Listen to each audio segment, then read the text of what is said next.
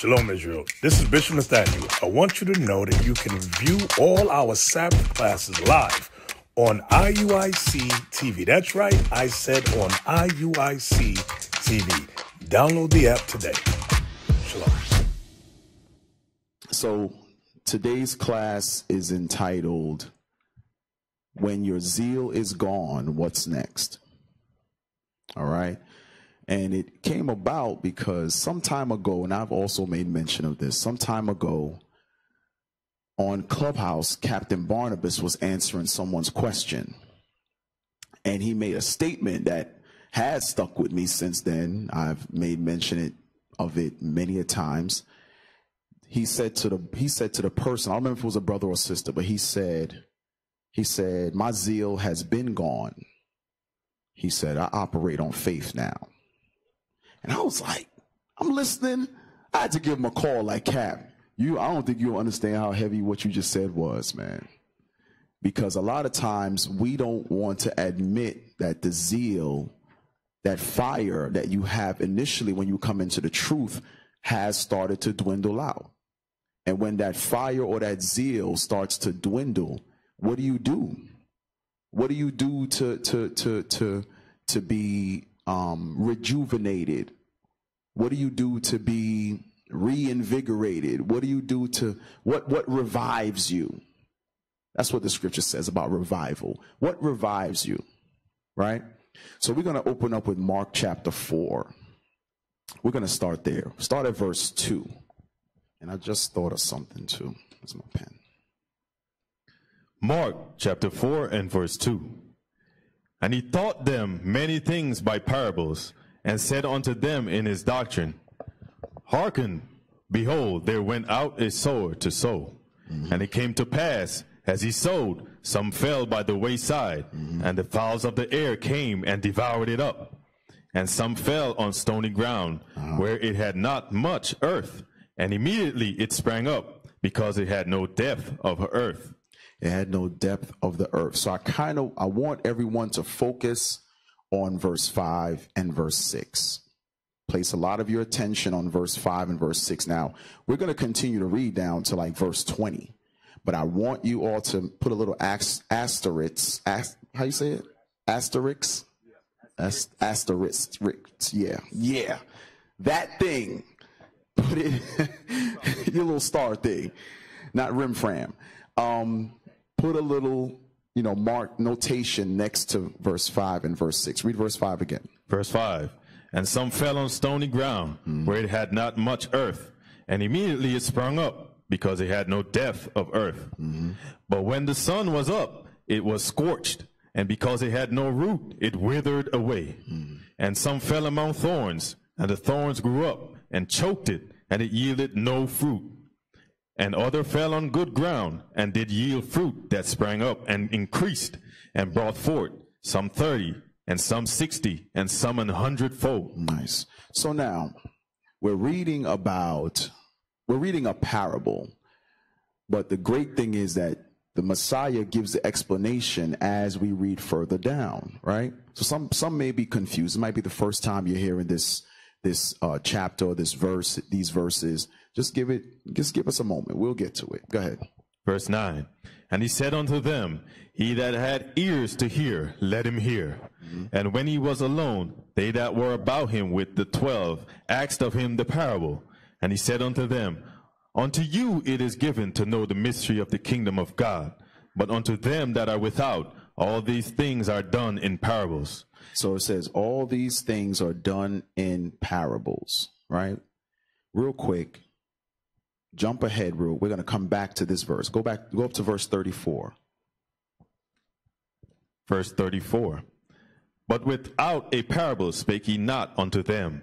And when they were alone, he expounded all things to his disciples. So, go back and read verse 11 again. Verse 11. And he said unto them, Unto you it is given to know the mystery of the kingdom of God. So here's the thing. There are many that's going to know the brief overview of something or what it's parallel to. But greater understanding is only going to be given to some, meaning you're not going to get it. So I know a lot of times, I know I enjoy when leadership brings out the deep prophecies and the mysteries and the dark sayings. Oh man, we salute hard after that class, right? But many of us are not honest that we really don't fully understand that. We really didn't digest it, because God gives his doctrine in weight. It's not going to be given to everyone at the same time. You may all hear it at the same time, but you're definitely not all going to understand it equally. That's not going to happen, right? So the scripture says Christ always spoke in parables. When he was with the multitude teaching, he always spoke in parables, but he gave the understanding to his disciples, because once Christ left the earth, who was left to teach? The disciples. So they had to have the greater understanding. This is why you should have questions. How is it that you'll have a bishop, deacon, captains visit you, or in your congregation you have no questions? It's because you're okay with the vague understanding or the basic understanding. You're okay with that. Your questions come about because there is growth happening in you. If you ain't got no questions, that means you ain't growing spiritually. Everybody should want to be fed what makes them grow. And right now we're talking about the bread of life. The bread of life is going to cause you to be well fed, well nourished, where you don't have itching ears to get answers other places. That's where the itching ears come from. Because you don't want to get it in the right place, you start searching for it in all the wrong places. Like that old buckwheat Saturday Night Live special, looking for nub in all the wrong places, looking for nub. Some of y'all looking for nub. Buckwheat. Keep reading. Unto you, verse 11. Unto you it is given to know the mystery of the kingdom of God. Come on. But unto them that are without, all these things are done in parables. It says, for them that are without, all these things are done in parables. Go ahead.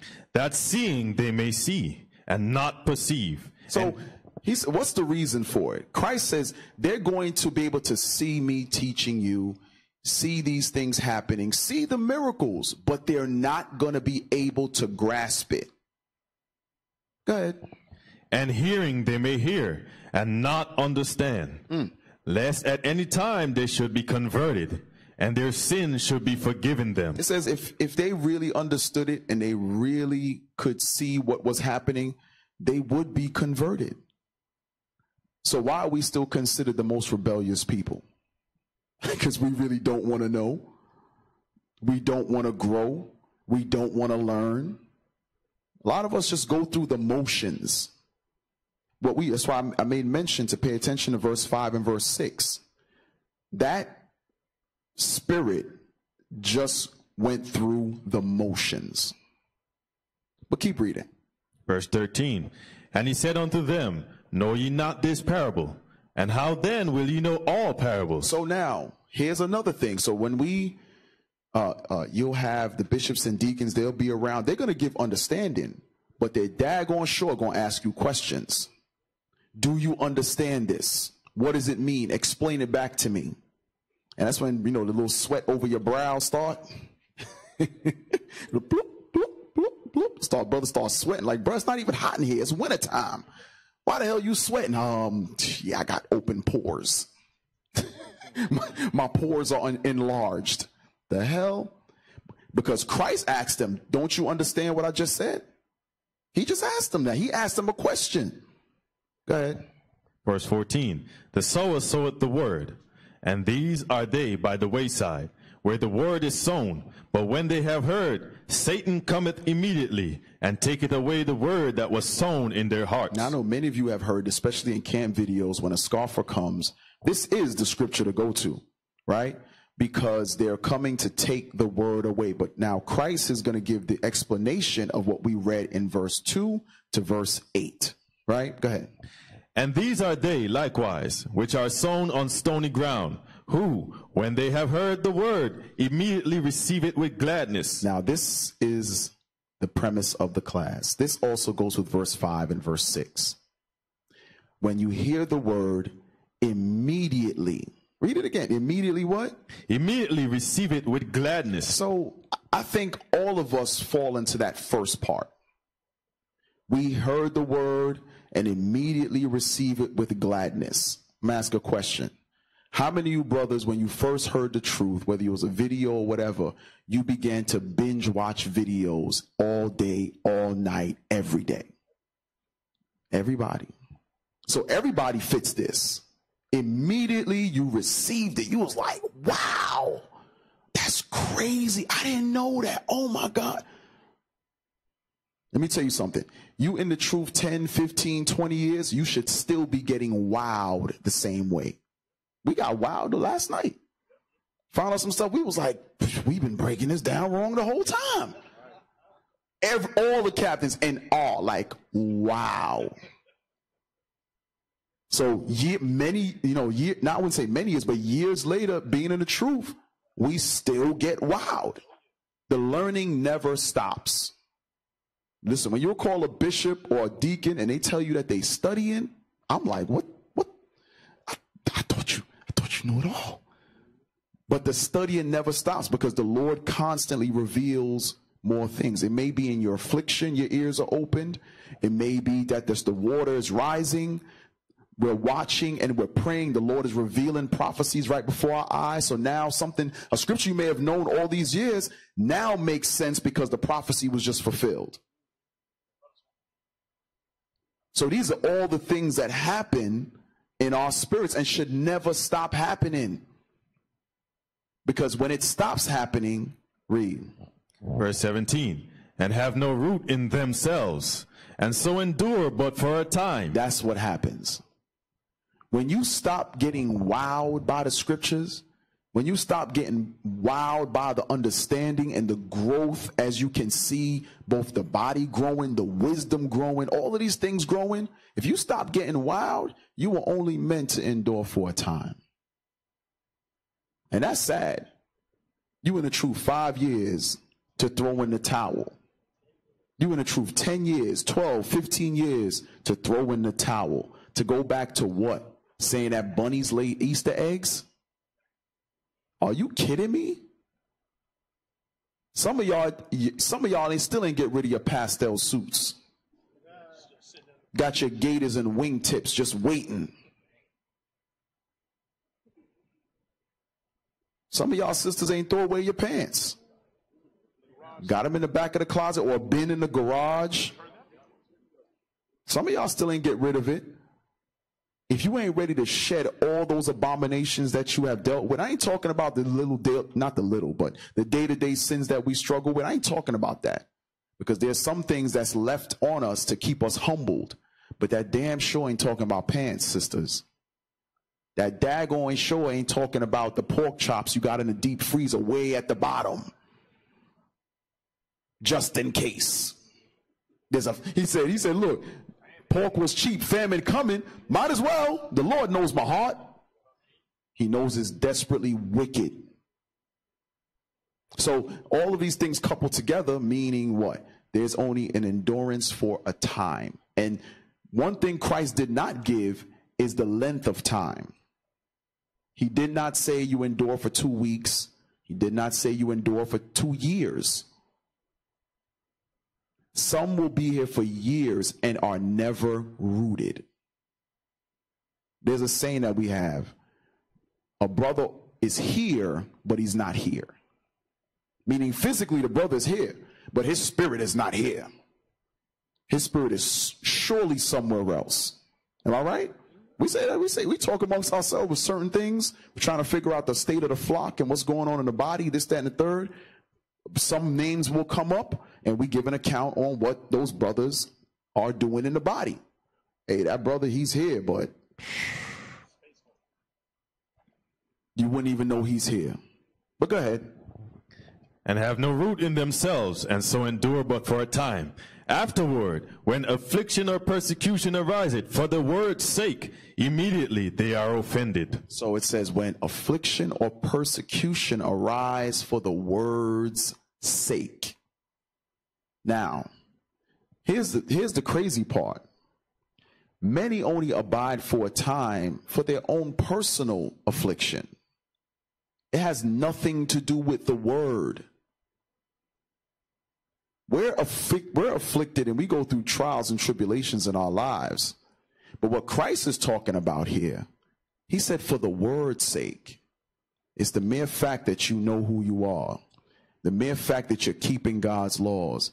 The mere fact that you stand stiffly for the laws in Christ. And you're not wavering. Affliction will come behind that. But here's what we do. Big mama don't talk to me no more. So I'm leaving and going back with Big mama. My daughter won't take care of me no more, so I'm going back to the world. That's happening in multiple congregations.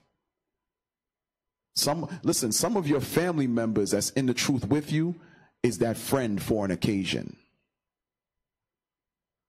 What does that mean? Okay, Jeremiah, can you get me that, please? It's in Sirach. Some are a friend. It's off topic, but the thought just came to me. Some are you'll have brothers, cousins, mothers, sisters, whatever, children in this truth. And the only reason they're here is because you provide certain benefits for them. Whether you're their ride, whether you're paying their bills, whether you're giving them housing. That's the only reason they're here. You got it? Yes, sir. Go ahead, read that. Sirach chapter 6 and verse 8.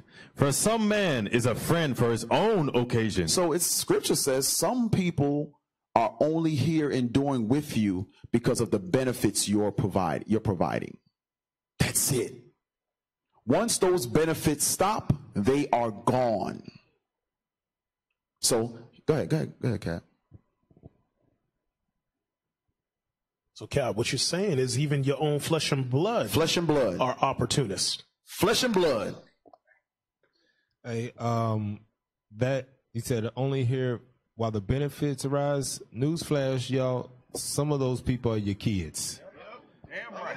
They're only here because of the benefits, and when those benefits run out, because they're gonna get to a certain age where you're gonna be like, I'm not buying you that. Get it yourself. You can work. Then that's when you see, I don't want to keep this truth no more. I'm out, mama. I'm out, daddy. So a lot of you all got to get prepared for that person in your family to go off into the wickedness that they are in, and you just got to let them go. That's just how it's got to be. The benefits run out, they're going to leave. They're there now because they are children, and you provide for them. Just set your mind to right. Absolutely. Read that again. For some man is a friend for his own occasion. I will not abide in the day of thy trouble. It says, but will not abide in the day of thy trouble. So you're giving them housing. And let's say, your hours may get cut at your job. You're struggling now to pay that mortgage, so on and so forth. Hey, I'm going to need you to get a job to help me pay this. Oh, I didn't sign up for that. I'm out of here. I'm out of here and I'm out of the truth. Go ahead. Verse 9. And there is a friend who being turned to enmity and strife will discover thy reproach. So now it says, but a friend can turn to enmity, can actually end up turning into your biggest enemy. Because there are things that those close family members know about you that maybe many in the congregation don't know about you. Right? Go ahead. Again, some friend is a companion at the table and will not continue in the day of thy affliction. Ooh. Like Cap said, you provide the food in that house, you provide the shelter, but when times get rough, they will not be there. So now, sometimes the way times get rough has nothing to do with finances. It has nothing to do with work status or school status. Sometimes the household is just being corrected, and now the spotlight is on that household. And it's like, oh, no, I didn't sign up for this. All my business is in the street. Who do they think they are? Them Negroes in purple. Look at his glasses with his funny glasses. I even got, wait, hold on, let me put it on first. Look at his funny glasses.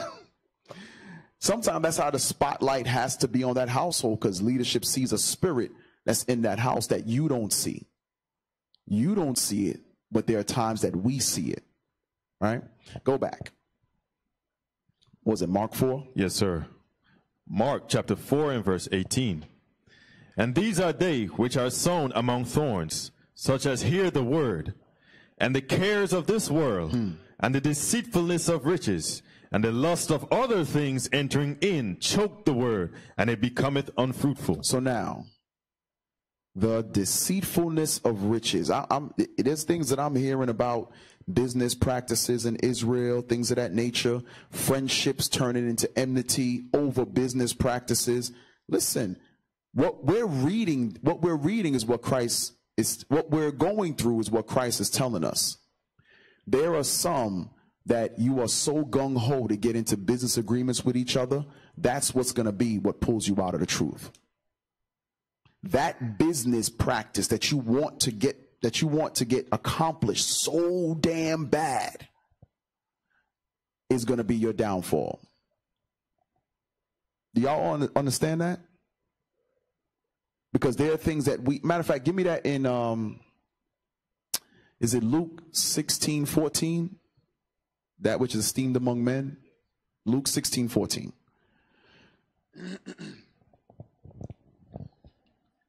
Luke chapter 16 and verse 14. Come on. And the Pharisees also, who were covetous, heard all these things. Wait. What was the Pharisees? Covetous. A lot of the business practices are built off covetousness. I'm going to tell you straight. A lot of y'all, from the truckers to the rental agreements brothers and sisters got going on, and this, that, a lot of it is pure covetousness. Go ahead. Heard all these things, and they derided him. And he said unto them, Ye are they which justify yourselves before. But when you question these brothers about certain business practices brought before you, they do what? They justify what? Yourselves before men. They justify it. They justify covetousness. Listen, all we can do is try to help you with the word of God. We can't twist your arm. We can't put you in a headlock, though I would like to. There's a couple I want to sleep a hole. What's that move the Iron Sheik used? Hey, put up the Iron Sheik. I'm sorry.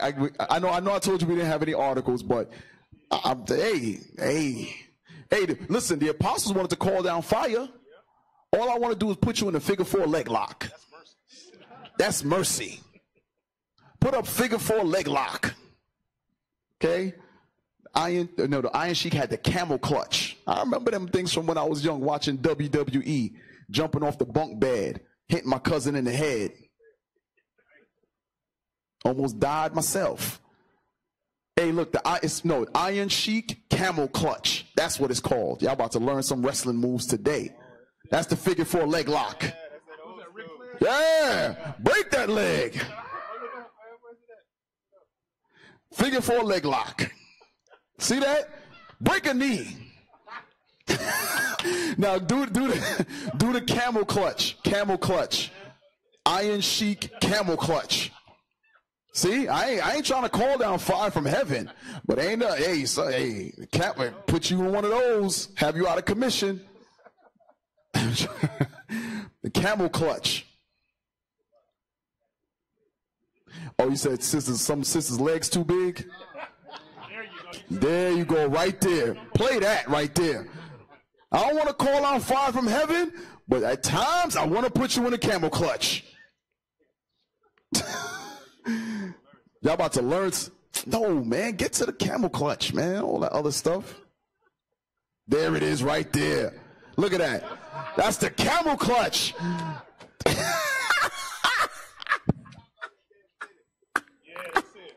Stop sinning. Stop sinning. Look at his head. Stop sinning. All right, take it off. Take it off. And the head, I told you, look, Nehemiah was doing the same, not the camel clutch, but that's what he was doing. Nehemiah wasn't playing, so, oh man, that was funny. All right, let's go back to the scriptures. Read that again. Luke chapter 16, verse 15. Come on. And he said unto them, Ye are they which justify yourselves before men, but God knoweth your hearts. For that which is highly esteemed among men is abomination in the sight of God. So what is the topic at hand? The topic is covetousness. What we esteem is covetousness, meaning there are brothers who choose to work on the Sabbath day to make more money. That's your choice. Some of y'all have never asked for the Sabbath off. You just give the excuse, oh yeah, I work on a Sabbath. What's wrong with you? What you're doing is you're setting your lot, and your lot could be only enduring for a time because you have esteemed your covetousness over God. And God said that is an abomination. You got some, Cap? All right, let's go back to Mark. I hope y'all understand that. Hope y'all understand. And listen, and we ain't feeling no pity. Don't come to me with your damn faulty business agreements. Don't come to me with your business contracts. Because here's the thing, a lot of times we'll give y'all counsel and y'all don't take it. We'll tell brothers, don't deal with that brother with this business. Don't do it. Why? Because the brother has a history of destroying other business practices. And what do? Because the deal that he brings to you is so grandiose. You're going to make so much money that you can't refuse, but you can refuse it. But if you're covetous, you won't refuse it. Go ahead, Cam.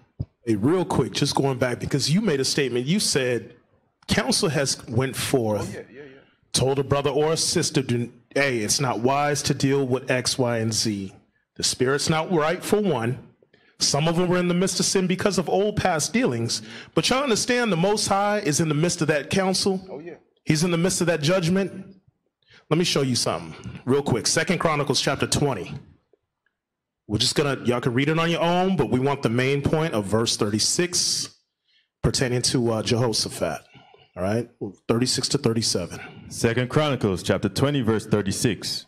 As a matter of fact, start at 35. 35. Mm-hmm. And after this, did Jehoshaphat, king of Judah, join himself with Ahaziah, king of Israel, who did very wickedly. So here you have it. King Jehoshaphat joined himself to King Uzziah, a nigger in terms, evil. Read. And he joined himself with him to make ships to go to Tarshish. So they had a business deal right there. You know what? Hey, brother, look, I got these ships right now. You know, we able to float them to Tarshish.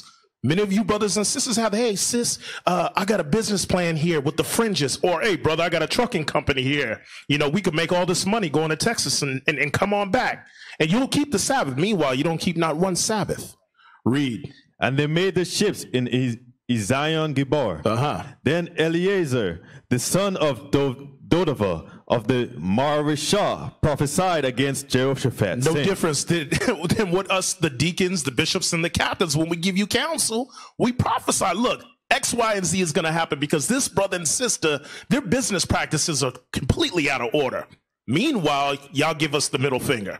Read. Saying, because thou hast joined thyself with Ahaziah, the Lord hath broken thy works. What did the Lord do? Broken thy works. And what happened? Come on. And the ships were broken, and they were not able to go to Tarshish. That's why all hell breaks loose at the end of that business transaction. That's a cold script right there, bro. Let's go back to Mark. Mark chapter 4 and verse 20. And these are they which are... go back to 19. Verse 19, and the cares of this world, and the deceitfulness of riches, and the lust of other things entering in, choke the word, and it becometh unfruitful. And these are they which are sown on good ground, such as hear the word and receive it, and bring forth fruit, some 30-fold, some 60, and some 100. So now, over a process of time, what happens with those that it's sown on good ground? Over time, they're going to endure the same things that the first two endured. The cares of the world, they're going to endure that. They're not going to be taken by the cares of the world. They're not going to be taken by the deceitfulness of riches. They're not going to be taken by lust. Meaning what? They overcome those things. All what we read, they're all going to endure the same things. They're all going to have the zeal when they come in. They're all going to be for the word's sake. Where is it? Verse 17. Read that, verse 17. Verse 17. And have no root in themselves, and so endure but for a time. Afterward, when affliction or persecution ariseth for the word's sake. So all of these that we read, Bishop did a class many years ago, the 3 types of Israelites. And he went in depth about these 3 types of Israelites. Now, guess what? All 3 types is gonna have to go through affliction for the word's sake. All 3 types. All 3 types are going to have to go through verse 19, the cares of the world, the deceitfulness of riches, the lust, so on and so forth. All of them are going to have to endure that. But the good ground is going to overcome those things. Does everybody understand that? The good ground will overcome it. So read that verse 20 again. Verse 20. And these are they which are sown on good ground, such as hear the word and receive it, and bring forth fruit, some 30-fold, some 60, and some 100. And he said unto them, is a candle brought to be put under a bushel? All right. So now, when verse 15 and verse 16, verse 16 and verse 17, verse 5 and verse 6, which are parallel, or the explanation of, when those things happen, like what do you do? When you heard the word, you received it, immediately you sprang up, you're like, man, you want to tell everybody you're an Israelite. What do you do? Once that's happening and there's a decline that starts, what do you do? Somebody help me. What do you do? What are some things that you do? Everybody's scared. Look at nobody. Oh, it's all right. Listen, there's really no wrong answer. Everybody has a method of how to whether keep that zeal going or step into the next phase of whatever it is. All right. I want a few answers. What do you do? Anybody. Shalom, leadership. Shalom. Pray, fast, and ask that the Lord build your spirit. Okay. Pray, fasting. Very good. Anybody else? I feel like you can turn this mic up real quick. 8.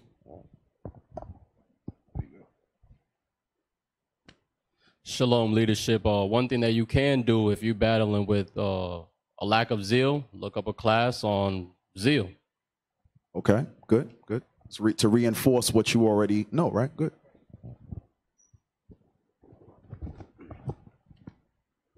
But I'm sorry.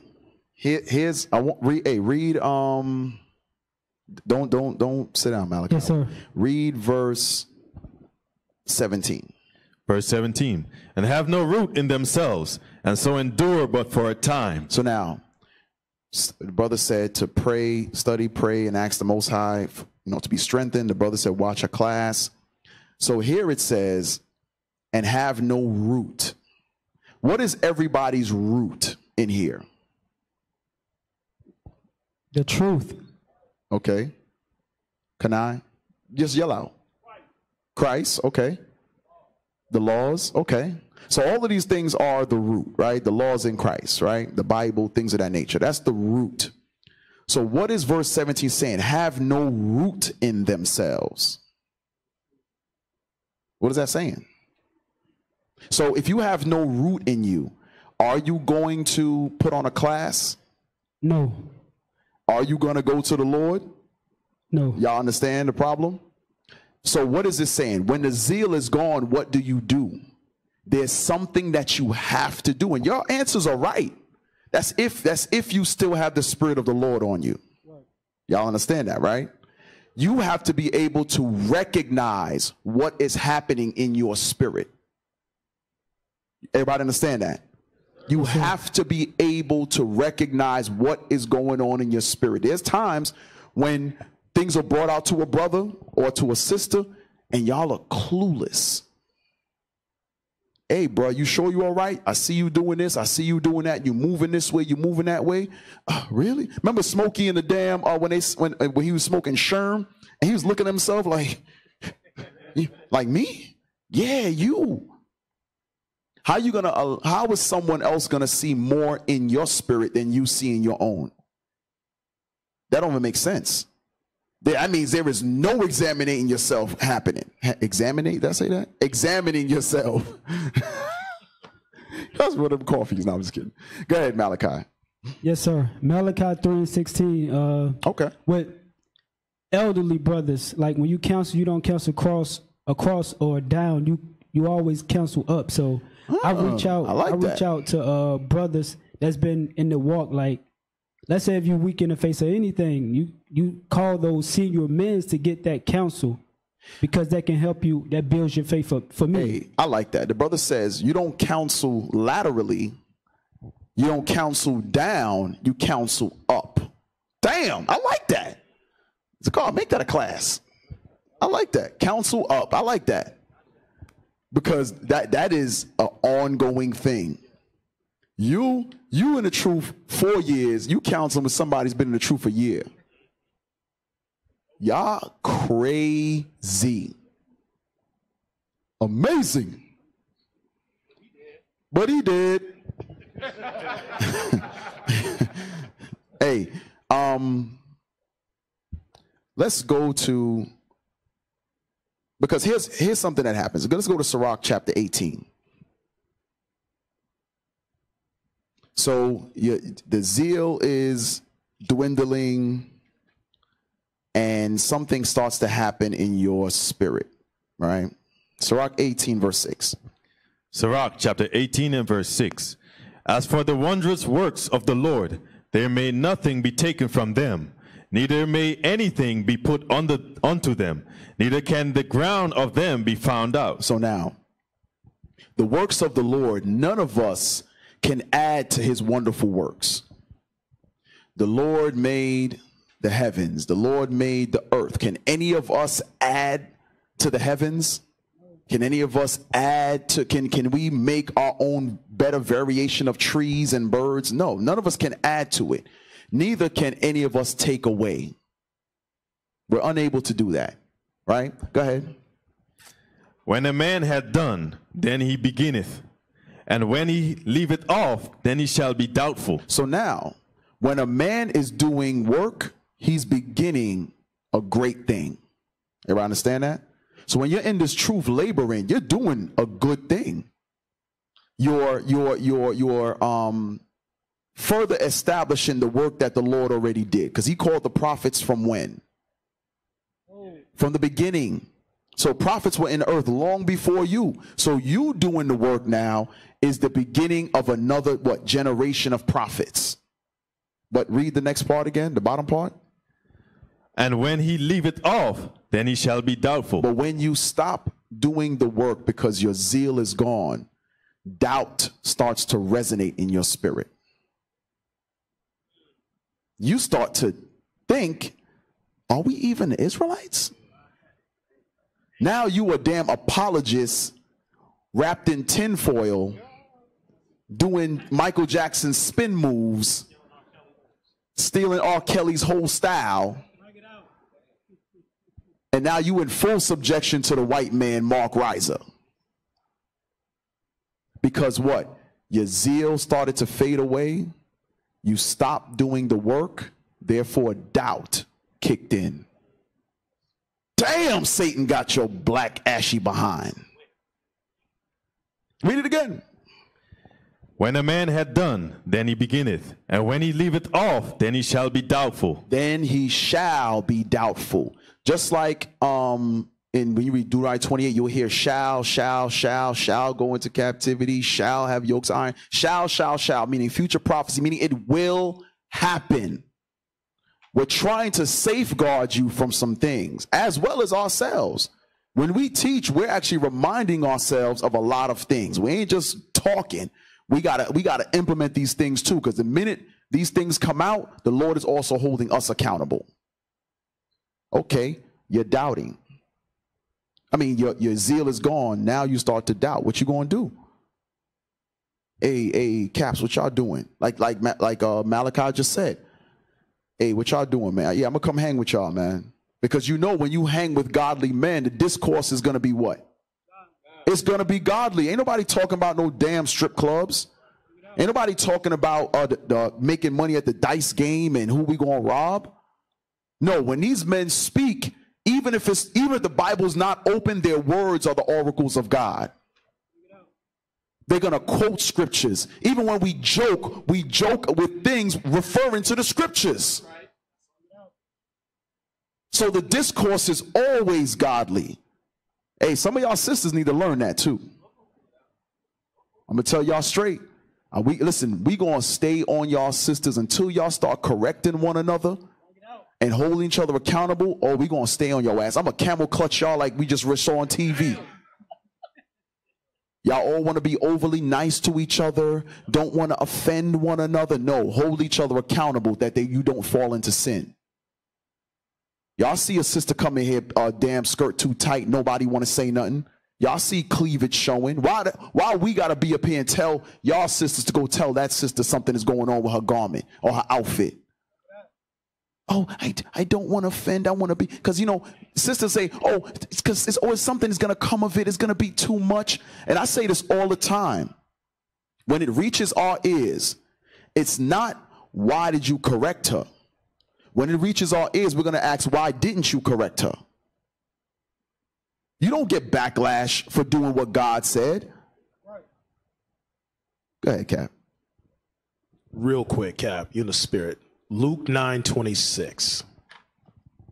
Luke chapter 9, verse 26 for you sisters. Let's see here. And you brothers too, because some of y'all with that friend sugar honey iced tea crap too. I'm afraid to correct the brother because he may not like me. Read. Luke chapter 9 and verse 26. For whosoever shall be ashamed of me and of my words. Stop right there. You see your brother, you see your sister in error, they're in sin, and you're afraid to correct them. Well, Christ is saying you're ashamed of his laws. You're ashamed of his words. But let's see what's the payment for that. Read. Of him shall the Son of Man be ashamed. Read. When he shall come in his own glory. When Christ return, come on. And in his Father's and of the holy angels. You see that thing right there? So the main point right there says that the Son of Man will be ashamed. Meaning what? Y'all ain't getting the kingdom. You're afraid to correct your brother and sister. This whole Bible's about correction. You're going to be corrected. Go ahead, Cap. Hey, if you're afraid to correct one another, it's because you still got a Christian mindset. You're still in Christianity. You don't have the mindset of the real Christians. You have the mindset of Christianity. Christianity is you can't judge me. So therefore, no correction happens in that institution. None. Now, when we in here, we got to operate, because are you men the prophets of God? Yes, sir. Are you men the prophets of God? Yes, sir. Okay. The prophets always corrected. Always. And I'm not, and listen, don't take what I'm saying as a green light to be malicious to one another. That's what some of y'all will do. You heard what Cap said. Your beard is 2 inches too short. The brothers will go overboard. And then I got to camel clutch their ass too. It's camel clutch season. Trying to tell y'all something. It's not a green light to be malicious to one another. And here's something that I witness, especially when it comes to the sisters. When sisters correct one another, it's taken as hatred. It's met with aggression and disrespect. So you disrespect the one who's correcting you. But when leadership says it to you, oh, shalom, deacon, shalom, captain, shalom, bishop. I would never be disrespectful to any sister. Not me. We're about to put some more cameras in here and start putting y'all what y'all doing on the screen. A couple weeks ago, I just called names out on Patient Saints. Next time, we're going to go to the videotape. Show your mannerisms. Play the audio showing how you're talking to, whether it be other sisters that's talking to you in the congregation or correcting you. That's what needs to be done. Go ahead, Cam. Oh. Let's go to Ecclesiasticus 5. Sirach chapter 5 and verse 2, I believe it is. Sirach chapter 5 and verse 2. Follow not thine own mind and thy strength to walk in the ways of thy heart. So when you leave off from the work, you actually start to doubt, like we just read. then you start to follow your own doubtful mind. That don't make no sense. Like the brothers all had good answers. You fast, you pray, you communicate with other brothers, like-minded spirits. But what happens is, if your mind is already in a doubtful phase, why are you going to begin to trust that doubtful mind? No, you go to the, as Malachi said, you counsel up. A lot of y'all be scared to tell your leaders what's really going on. Y'all think y'all come in this truth. Let me say this. You come in this truth. You've been here a month. Do you think you've gotten rid of your whoremongering spirit in a month? Sisters, you think y'all got rid of the whorish spirit in a month? The lying spirit, the vainglorious spirit, envy, hatred. Y'all think 2, 3, 4 months, a year, you got rid of that? But guess what you don't do? You don't say anything. You don't say that you're covetous. You don't say that you're hateful. You don't say nothing. I'm all good in the love of Jesus. No, listen, you got to come in like, yo, listen, I'm effed up. I'm going to be honest with you. Bishop, I'm messed up. I have this going on, that going on. Pray for me. Go ahead, Cap.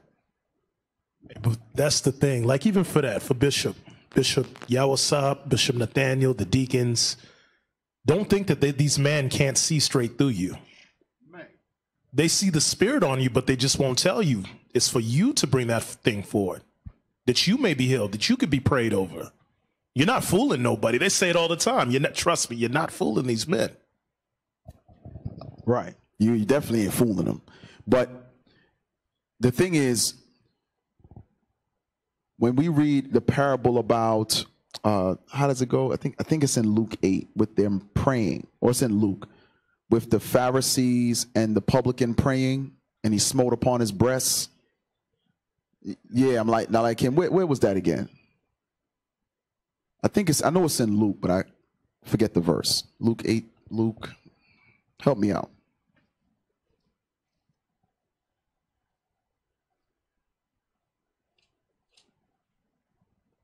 Come on, why you brothers acting like they ain't got Google? Man, Google it, Dad. Google the scripture. Try to act like y'all know where it's at. The hell? Brothers ain't study all damn week. All of a sudden, it's going to come to Luke 18 and 11. Luke 18. Okay, all praises. It was an 8 in there somewhere. Yep. Luke 18, verse 11. Thank you, Cap. Luke chapter 18 and verse 11. Start at 10. Verse 10. 2 men went up into the temple to pray, the one a Pharisee and the other a publican. Mm-hmm. The Pharisee stood and prayed thus. So now, start at verse 9, actually. Verse 9. Mm-hmm. And he spake this parable unto certain which trusted in themselves that they were. So now, and he, hold on, Jeremiah. Hold yes, on, sir. officer. Yes, sir. And he spake. Hold on. Yes, sir. Yes, sir. That brother said, listen, I'm reading all the words good, so I'm going to just keep going. Here's what we have to equate ourselves to. Are we those that fully trust in ourselves? Because it says the ones who trusted themselves were the Pharisees, meaning they think they got it all together. Y'all understand that, right? The Pharisees thought they had it all together. So you're here a month, 2 months, a year, even 2 years, 3 years, and you haven't sought out counsel for the infirmities that you're dealing with. Oh, you trust in yourself. Either you don't trust the men of the Lord, or you trust in yourself. Either way, you're in folly. Makes sense, right? Go ahead. Which trusted in themselves that they were righteous. Woo! I know. Oh yeah. You got brothers. Yeah, you got brothers talking about. Is there anything else you could teach me in the Bible? Because I know it all. Negro. Hey, matter of fact, the last brother I heard say that, he fell out. Yeah. He's gone. He started teaching a flat earth doctrine. Okay. Keep trusting in all you brothers. I don't give a damn how many precepts you can retain. You trust in yourself, you in the spirit of the Pharisees. You are oh so righteous. You know all the breakdowns because you got a good memory. Most High put your ass in a car accident, you forget where your name is. You forget how to walk. You got to drink through a damn sippy cup for the next 6 months. You keep playing with the Lord, trusting in yourself. Go ahead. Oh, you was going to say something, Cat? Oh, go ahead. No, go ahead. And despised others. They did what? Despised others. So remember I just mentioned that either you trust in yourself or you don't trust leadership. It was just covered in that one verse. You despise others. I'm not going to tell them my business. Yeah, they're men of the Lord that brought out the scriptures, and I woke up and I know I'm Israel now. I got to keep the laws of God. Yeah, I understand that, but they're not good enough to know what I'm going through. Nope. Okay. So, go ahead. Oh, yeah. So read the bottom part of that again. Which trusted in themselves that they were righteous and despised others. Damn. And then you know what's so funny? Like, I know y'all captains can understand this. When leadership started asking us questions with Paul's letters, remember, we were confident, like, okay, this talking about this, that, and that, because we bring it out for years. Then they're like, yeah, we know you bring it out like that, but that's not what it really means. Then they gave the understanding. It keeps you humbled. Don't get me wrong. Sometimes the correction be leaving that knot in your chest. You be like, damn, that hurt. But guess what? It keeps you humbled. So therefore, yes, you can go to these men with whatever you're battling with, your infirmities, and get the remedy according to the word of God. If you trust in yourself, you've already made up your mind that you're only going to endure for a time. It goes right back to Mark chapter 4. You trust in yourself, you've already made up your mind. So when whichever brother you are talking about you already know it all, you sitting in the midst of the bishops, you sitting in the midst of the deacons talking about you know it all, or acting like you know it all, or in your spirit saying you know it all, you're only here for a time. You and all the precepts you know is going to be out of here. But keep reading. 2 men went up into the temple to pray, the one a Pharisee and the other a publican. The Pharisee stood and prayed thus within himself, God, I thank thee that I am not as other men are. So now he's trusted in himself. God, I'm thankful I don't forget scriptures like these other brothers. Lord, I know you imparted me with a special anointing, because I ain't like these forgetful niggas. All right, go ahead. Extortioners, unjust, adulterers, or even as this publican. Even like this guy sitting right next to me. Bro, what's wrong with you? You don't know how to break down Daniel 12? You don't know how to break down Daniel 7 off the back without looking in your Bible? You know, we got to look at the notes sometimes. You don't know what the 10 heads is? 7 heads, 10 horns. You don't know what that is? Okay. All right, brother. All praises. All praises that the Lord gave you that spirit. I ain't like this nigga right here. Go ahead. I fast twice in the week. So now you start justifying yourselves unto why you deserve to have that spirit, or why you deserve to be in that position. You should always feel like I'm not worthy of my position. The Lord has to have seen something in you to place it in leadership to get you into that position. It ain't, listen, I'm going to tell you straight. I can speak for those who've been here for some time in these leadership roles. You know, the Captain Oshias, the Captain Shems, the captains up here, the deacons, Captain Hananiah, Deacon Isaac, Deacon Yasha, all these men, because we know them personally, labored without looking for a reward at the end.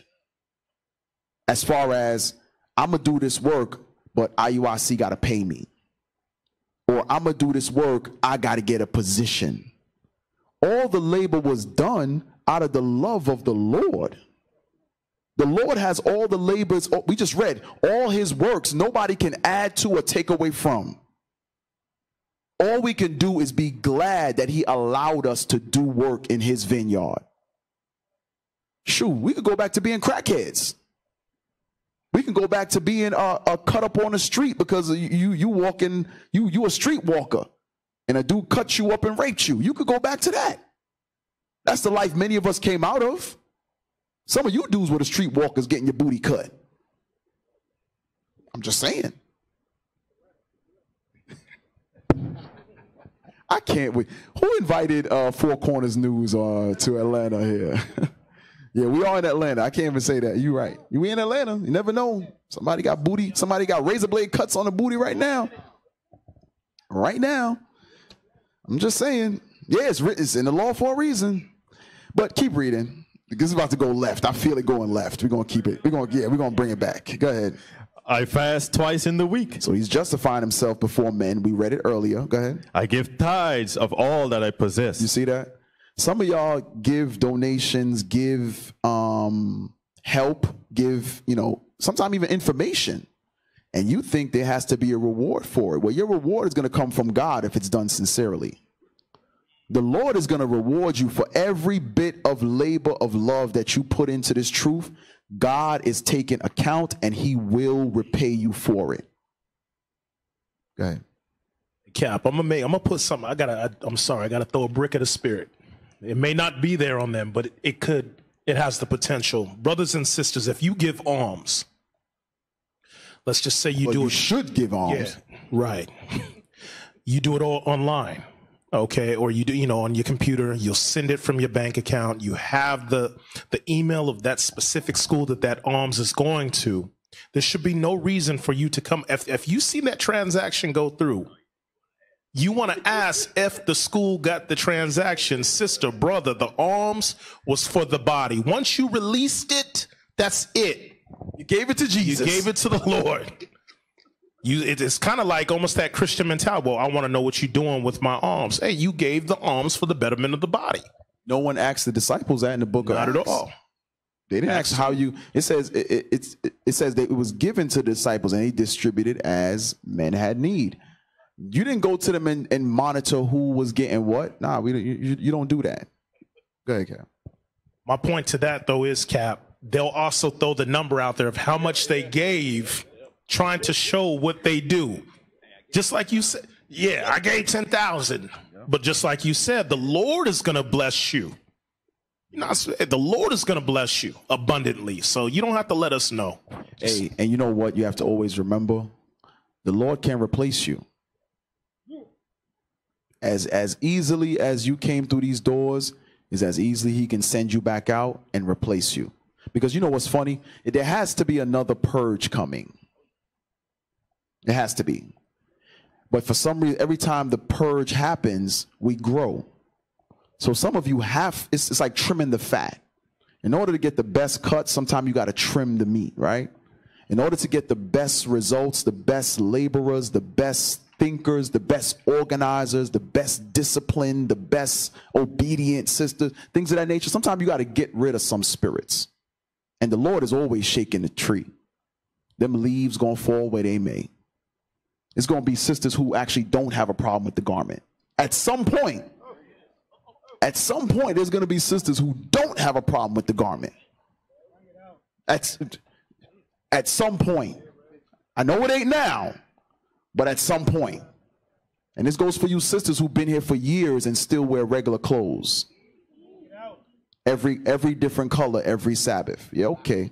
If you've been here for some time, you've been fellowshipping for some time, you should be in one mind and one spirit.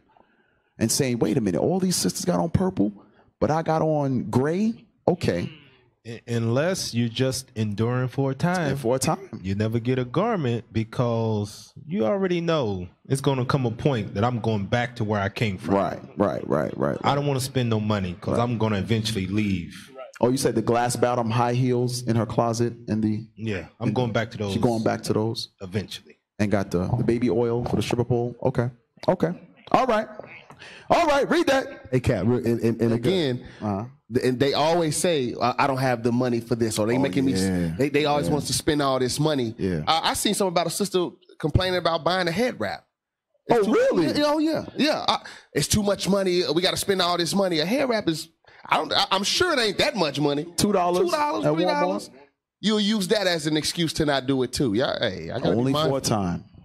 Only for a time.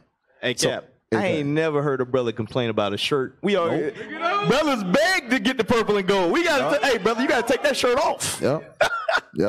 Meanwhile, the sisters, they don't want the unity. Yeah. They don't want the unity. I'm gonna cut y'all tails in the back. I don't want to hear, hey, brothers in the back with no black shirts. How about bring it out? I know they gotta wear plain clothes, but you should be trying to get to that black shirt. Talking about bring it out. I'm on your head today too. The cuts continue. Damn. I forgot where I was now. Y'all yeah, bring it back. Where was it? Luke. Okay, Luke 18. You're just Luke 18. justifying yourself. They're justifying right. yourself. Luke chapter 18, verse 13. And the publican, standing afar off, would not lift up so much as his eyes unto heaven, but smote upon his breast, saying, God, be merciful to me, a sinner. I tell you, this man went down to his house justified rather than the other. For everyone that exalted himself shall be abased, and he that humbleth himself shall be exalted. Now, I want you to, you know what it is. You know what it is to, as I made mention, when you're mentioning your faults and what you struggle with to those counselors, right? You're actually humbling yourself. Because here's what I want you to think. You have to humble yourself to a certain level to tell some of the most intimate things that you may have never told anybody.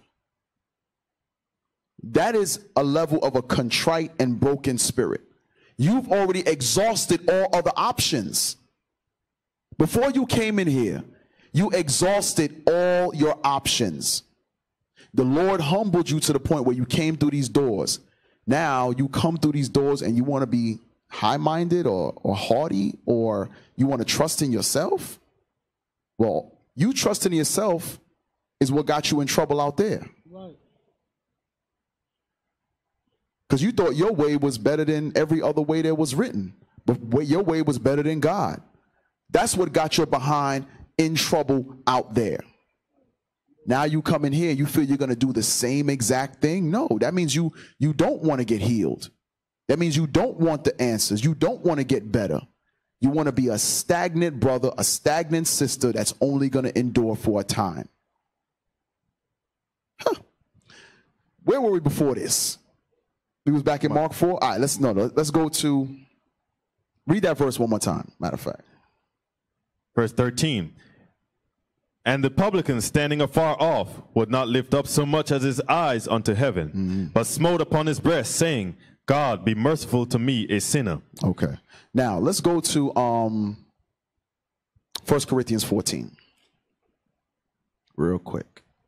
1 Corinthians 14 and verse 12. 1 Corinthians chapter 14 and verse 12.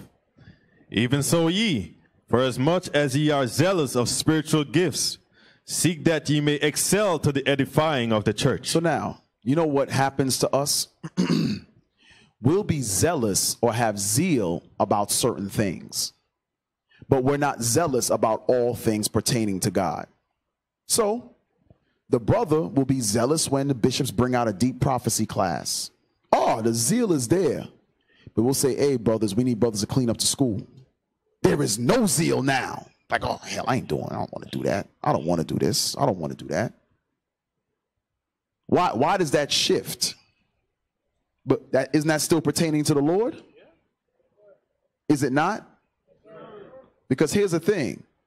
You are the same way, because I was, you know, how Christ chose the 70, sent them out 2 by 2s, right? And he said he sent them out before he went. So they were pretty much doing the same thing John the Baptist did. They were making the way for Christ's coming. So before Christ went into many of these regions, he already had 2 brothers there teaching about his coming. Do you think these men had they were in a position to kind of guide the people to get them ready for Christ's coming? Sure they were zealous about that. But then those 12 had to do what? They had to prepare the Passover. They had to find the space. They had to find the lamb to slaughter. They had to get him into the city on the ass's colt. There was other facets of it that had to be taken care of. It wasn't only prophesying. Y'all understand that? But the zeal to prepare the feast, the zeal to prepare the food, all of that stuff, all of that has to be on the same level as when you're standing next to the Messiah and he's bringing out these deep understandings. So here we sit among bishops and the deacons and they bring out the deep understanding. And y'all see the zeal. The brothers like, whoa, I didn't know that. I didn't know that. But now when it comes to getting affairs in order, brothers like, it's now grievous to them. That same zeal, because the apostles had to get things in order for Christ. They had to get it in order. It's the same thing today. There are things that must be set in order, and we must have that same zeal like we did when we're getting those deep breakdowns. Huh.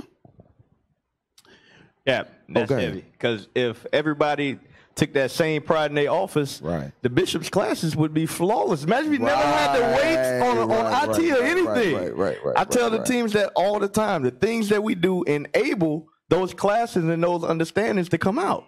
If they don't have to worry about all these other things that's going on, then the understanding will be there. That's like when you read Acts 6. It says they gave themselves wholly to the word. But they can't do that if they got to handle everything else. Yeah. Hey, y'all know we get on the offices, man. That micromanaging. If you got a task, you should be able to carry it out without us having to come behind you and micromanage. To me, I would feel ashamed if I'm given a task and of course if I didn't carry it out right now, a deacon or another captain has to come to me and say, hey, why didn't you do it this way? I actually get ashamed. Like, damn, I messed up. I'll call Cap. Yo, Cap, damn, I messed up, bro. I don't get it. Why do we have to treat grown men, grown women like we treat 4-year-olds? That makes no sense. But at your job, you employee of the month. Got your picture right next to the fries. You got to do that because the zeal is gone. Right. That's why you got to do it. That's right. Hey, Cap brought up a good point. Let's go to Ezra chapter 5. The book of Ezra chapter 5 and verse 1. Start there. Ezra chapter 5 and verse 1. Then the prophets Haggai the prophet and Zechariah the son of Iddo prophesied unto the Jews that were in Judah and Jerusalem in the name of the God of Israel, even unto them. Then rose up Zerubbabel the son of Shealtiel and Joshua the son of Josedek, and began to build the house of God which is at Jerusalem. And with them were the prophets of God helping them. Wait. Where were the prophets of God? With them were the prophets of God helping them. Let me tell you something. You know why you shouldn't have a lack of zeal to do every office? Because every single office that you're in, everybody up here, up to the deacons, the bishops, have all done what you're doing. Y'all understand that, right? Because there were floors here before you got here. So before you got here, there was someone cleaning the floors. Guess who those people were?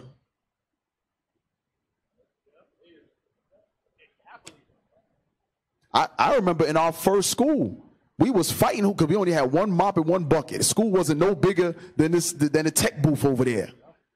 We who gonna mop tonight? Yeah, I'll do it. I remember when brothers was coming after Camp 101, we had Camp 101 on Sundays, and we mopping. I'm showing brothers how to mop. Now, I learned that skill set at my first job, my little high school job, scooping ice cream. I learned how to mop. Mr. Ice Cream Man. Yes. Before Master P, damn it. But showing brothers, why? Because it is what it is. The sanctuary had to be cleaned. So a lot of times brothers is like, oh, why the brothers got a mop? Why this? Why the soldiers got a mop? Well, before you was doing that, leadership was doing that. We came in your position, not knowing anything, not knowing up from down, just happy to get these precepts and apply them. Happy. And I'm about to go left. I'm sorry. I'll go on a tangent in a minute.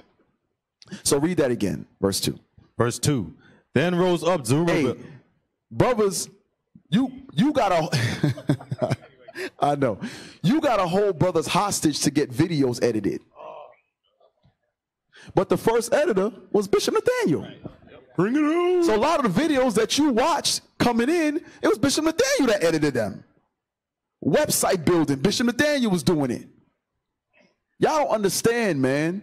These things were being done before you got here. So you should be happy that you're able to do it now, so that those stories, like when Bishop tells us, deacons tell us, you can now give that same thing to a brother. But some of y'all ain't got no war stories, no labor stories. You ain't got nothing to tell. So guess what? Only here for a time. It's time's right back together. And I'm going to say it every time because I like that statement Deacon Abiel said. He said, I was a deacon before I was a rapper. That's right. Many of y'all brothers have no war stories, but y'all fabricate war stories to y'all songs. Damn, young thugger. Oh, man. Damn. Little Uzi Vert. Never been to camp, but got all kind of wars. Oh, Lord, y'all about to take it somewhere else. Hey, I'm sorry. Read that one more time. Verse 2. Then rose up Zerubbabel, the son of Shealtiel, and Joshua the son of Josedek, and began to build the house of God, which is at Jerusalem. And with them were the prophets of God helping them. And with them were the prophets of God helping them. All these prophets that you see, all have labored for the Lord's sake. There are chairs here because someone before you got here, they thought chairs are needed for those who are coming in. You know, Esau has that movie, what is it called? Field of Dreams.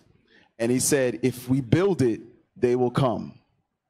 So there was way more chairs in here than there were bodies. So Esau took what the prophets are doing and made it into a movie. And some of y'all went and saw that thing. Probably shed a tear. Had ghosts coming out the damn cornfield playing baseball. No, we got the living dead coming through these doors repenting. That's right. Esau took what the Bible says and made it into a fictional movie, and we all, not all, but those who saw it thinking it's something. No, we doing the real work here. Before anybody filled up, it was mad empty seats in here. Most I was like, yo, build my house, and they gonna come. It is what it is, right? Real quick, jump to 2 Corinthians chapter 9. 2 Corinthians chapter 9 and start at verse 1. 2 Corinthians chapter 9 and verse 1. For as touching the ministering to the saints, it is superfluous for me to write to you. For I know the forwardness of your mind, for which I boast of you to them of Macedonia, that Achaia was ready a year ago, and your zeal had provoked very many. So now it says Achaia was ready a year ago. They was ready a year ago. Now this is fairly much going into giving, right? Because Paul had many issues with the church of Corinth when they didn't want to help the prophets in various ways, right? Financially, out of helping them, just being respectful so that the rest of the congregation will respect them. It was always a battle that Paul had with the church of Corinth, right? But go ahead. Yet have I sent the brethren, lest our boasting of you should be in vain in this behalf, that, as I said, ye may be ready. Lest haply, if they of Macedonia come with me and find you unprepared, we, that we say not ye, should be ashamed in this same confident boasting. Right. So he says, listen, I'm trying to get y'all ready. So if those that come after me, they're going to find out you're all full of it. But guess what? Achaia had the zeal that should have affected the church of Corinth. Achaia was in the spirit. That's what Paul's saying. Achaia was in the spirit. So their zeal should have affected the church of Corinth, but the church of Corinth was acting like Negroes. Finish verse 5. Verse 5. Therefore I thought it necessary to exhort the brethren, that they would go before unto you, and make up beforehand your bounty, whereof ye had noticed before, that the same might be ready, as a matter of bounty, and not as of covetousness. Right. So the blessing or the generosity that you had wasn't because of covetousness, but because you really wanted to help the push the truth. Right. But let's go to 1 Corinthians 16 and 15, because Paul made a very bold statement. He says, Achaia was a zeal that should have been an example to you, but y'all not learning nothing. So I made the statements about what the works the bishops was doing. He was one printing the flyers and all that stuff. The works that the deacons and the captains, so on and so forth, was doing. These are the things that they were being done. Hopefully the zeal that they had 15, 20, 30 years ago will fall upon us today. Make sense? Some of y'all look clueless. I'm going to tell you straight. But Lord's will, you get it. Read that. 1 Corinthians 16, 15. 1 Corinthians chapter 16 and verse 15. Come on. I beseech you, brethren, ye know the house of Stephanus, that is the first fruits of Achaia. So now it's the same place. Stephanus was the first fruit, meaning the first one who woke up in Achaia. But let's see what they did. And that they have addicted themselves to the ministry of the saints. So how can they be an example to the church of Corinth? They could be an example because they were addicted to the scriptures, addicted to the gospel, addicted to doing the work. So Paul says, listen, you need to look at Achaia and say, look, these brothers is in the spirit right here. And he specifically mentioned Stephanus. Says they addicted themselves. So that's why I said some of y'all brothers was right when we asked, when the zeal starts to get on the decline, what do you do? Some said watch videos. Some said pray and fast. These are things that you must do. You know what it is? Sometimes you need to just say to a counselor, I don't feel the same about the truth like I used to. You being honest, right? But some of y'all are so damn scared to talk about your flaws, you're going to let your flaws take you out. You think you could hide a demon? You can't hide that thing. Go ahead. There's a lot of y'all that will mask the demons you battle by always pointing out the faults in other people. Right. That's the smoking mirror. You're the first one to come and tell what somebody else is doing, but you never confess or say anything pertaining to what you got going on. Check. I'll say this too. Us sitting in the position that we do as captains over some of the IUIC schools, you hear Bishop and the Deacon say it all the time, that this place is a spiritual hospital, right? Some of you all have problems mentally and spiritually that you need to be relieved of. Now, the reason why a lot of you can't be relieved of those things, as captain's going into, is because you keep them to yourself and you hide those things. And in the world, what does Esau do when he got something wrong with his mind? Anybody, you can just say it. What do? Esau. They do what? They go to therapy. All therapy is just talking it out. Y'all come in here and keep all the problems that you got to yourself until you bug out and you leave and be like, what's going on? I just don't have it no more. No, what is plaguing you is the problem that you were afraid to speak to leadership about. Just talk and get it off your chest so you can be healed of those things.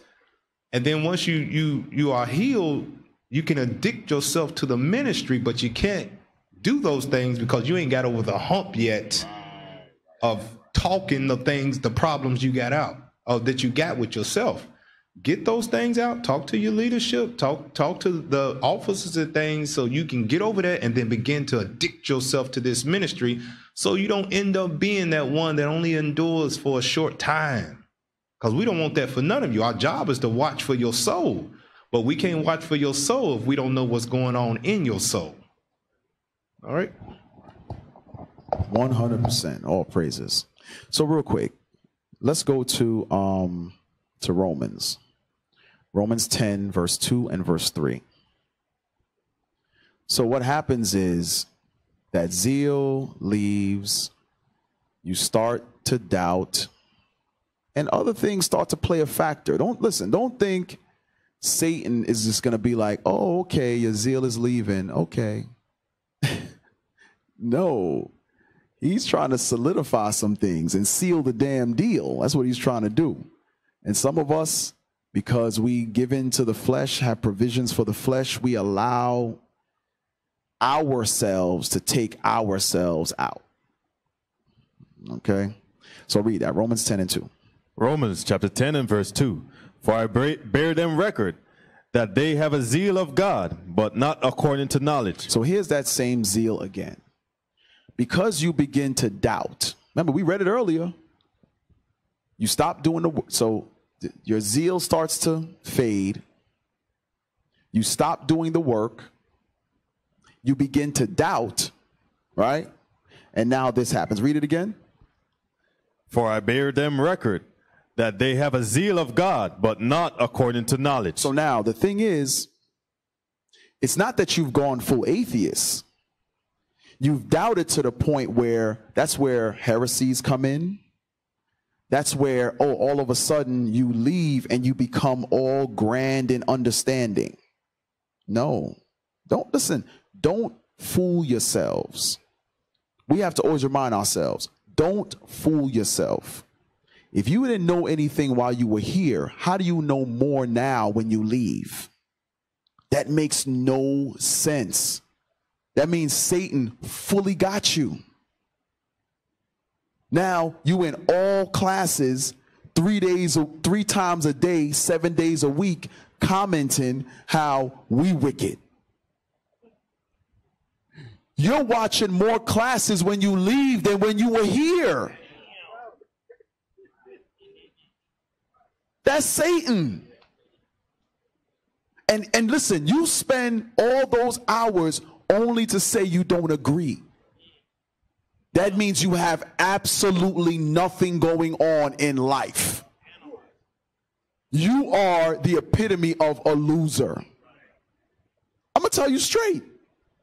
How you put more effort into the truth when you're gone from the truth than when you were in the truth? Huh, okay. So now read that again. For I bear them record that they have a zeal of God, but not according to. Come on.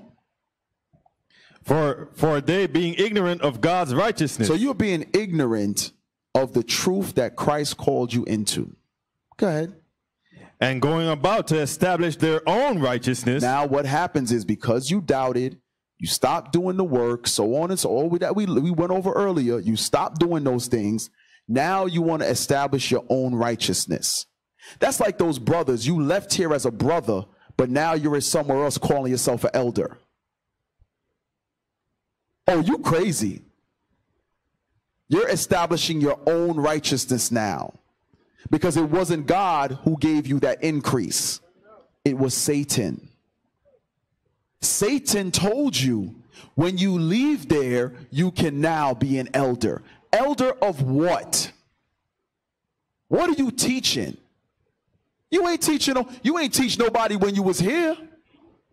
Now you leave, what you teaching people? Oh, Dad, well, I think bunny rabbits do lay eggs, and yeah. Brother said Jeremiah 10 about the tree decking silver and gold is talking about IUIC.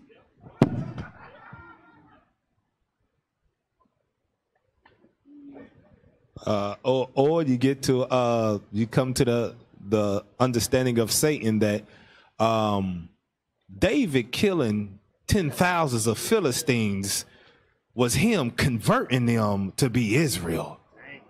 Your ass is crazy.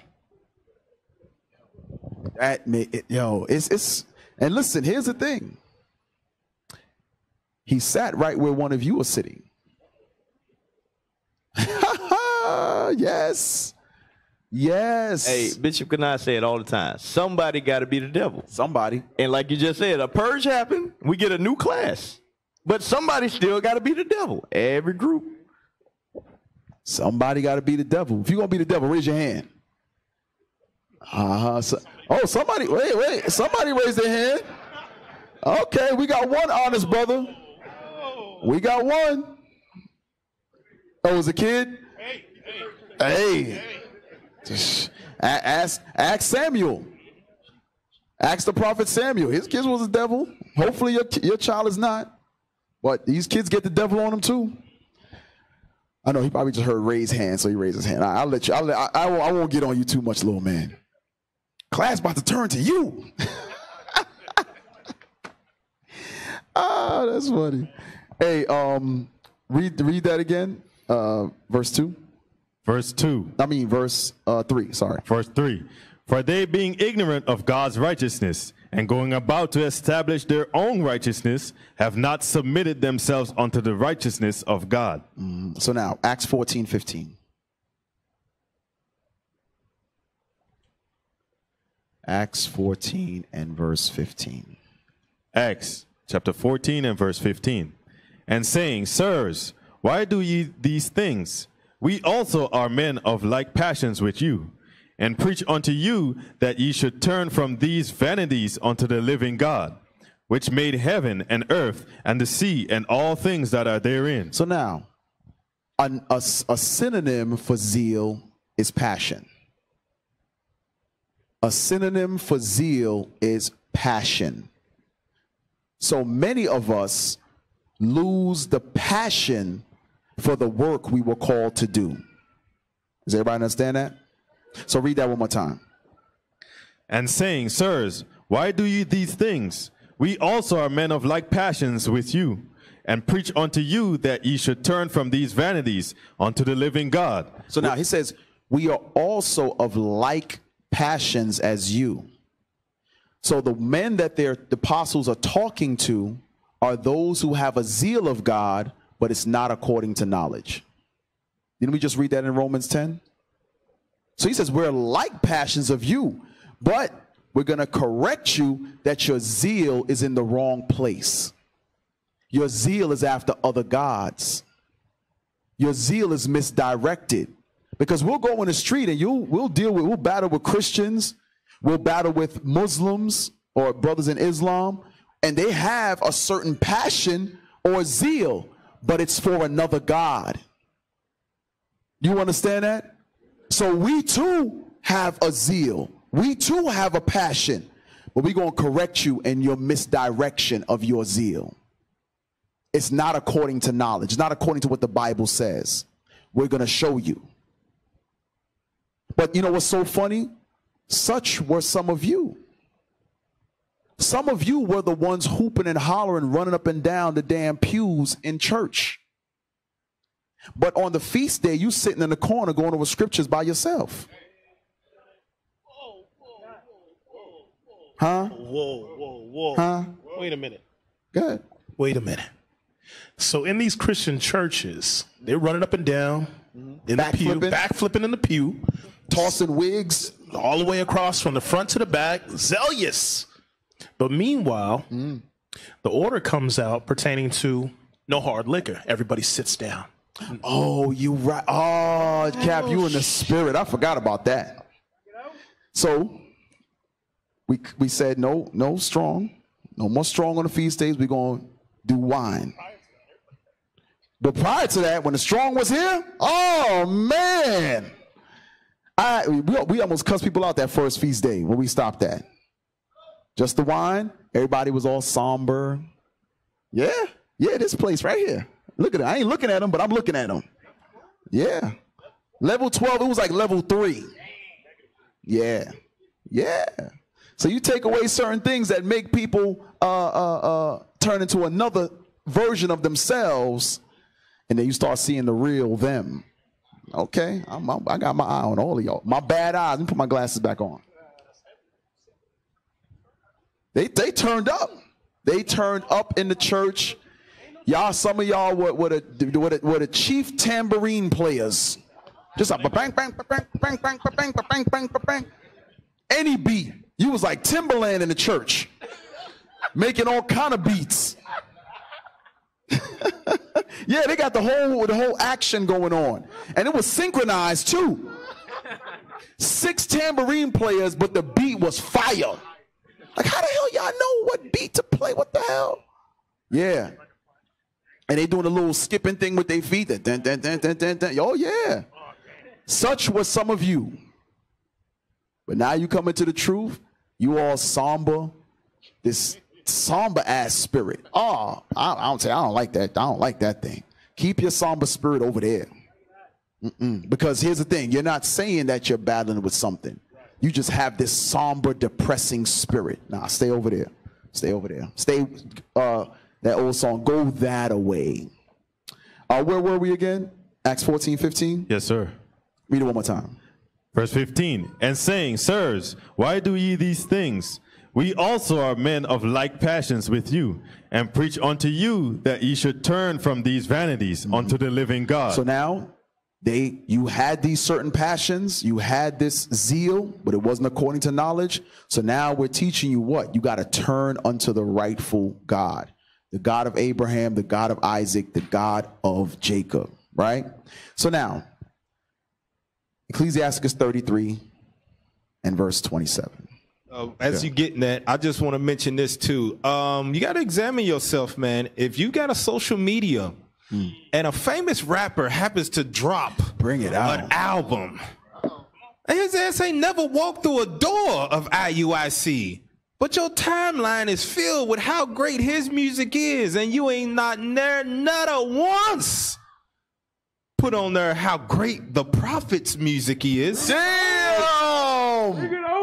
You ain't got no zeal. You ain't got none. Because if you did, you would enjoy the spiritual psalms, the hymns, like it says, because that's what they are. They modern day psalms.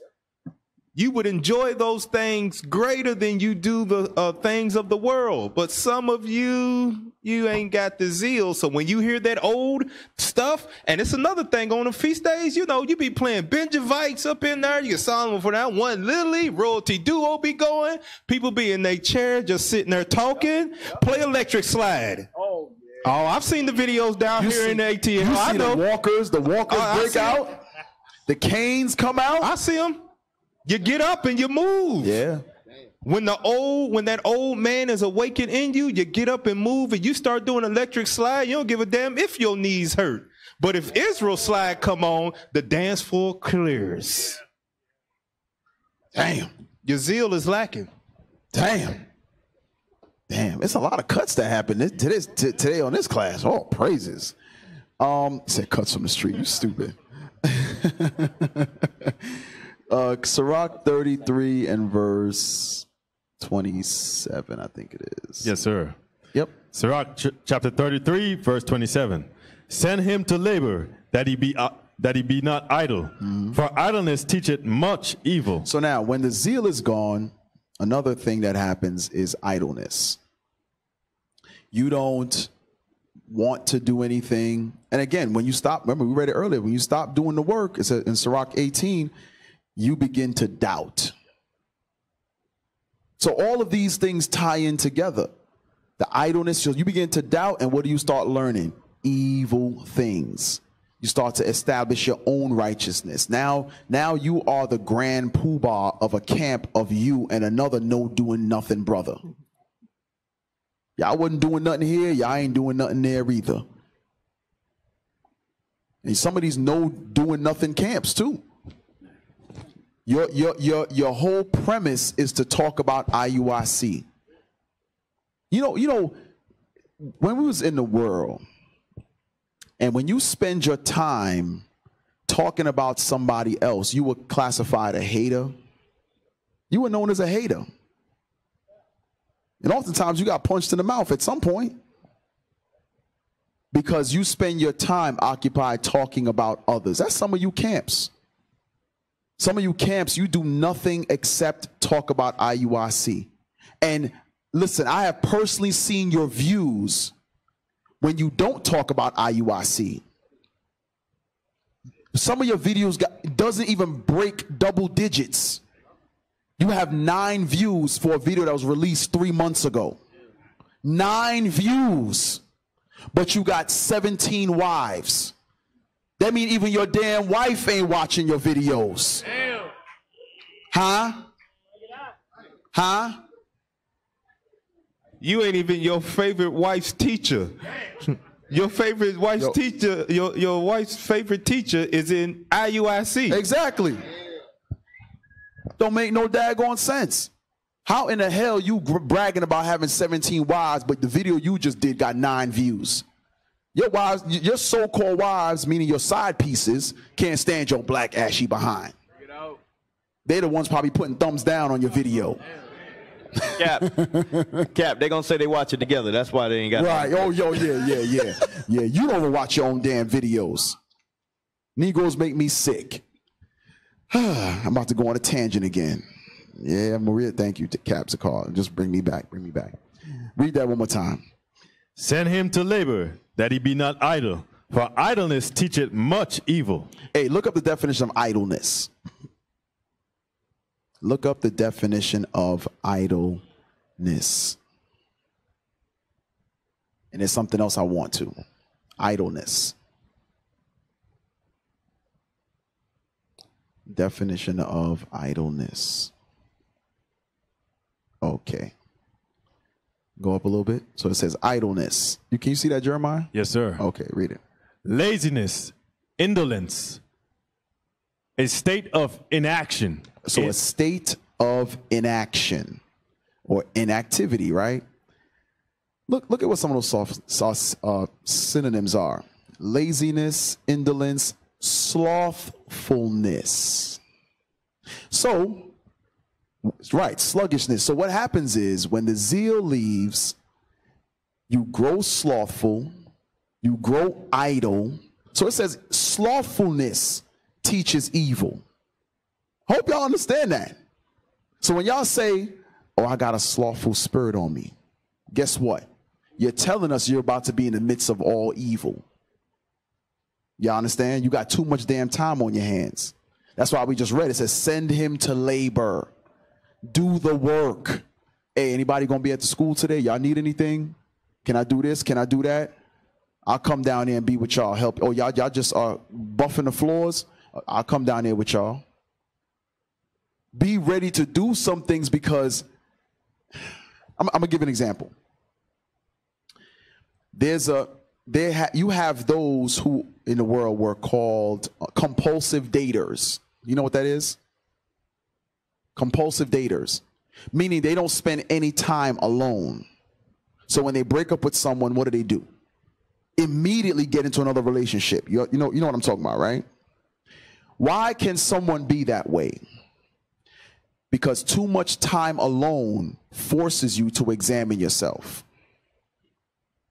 So you always need someone there with you to occupy your mind, because your mind is going to either send you far off the deep end or you're going to be forced to deal with the demons in you. Y'all understand that?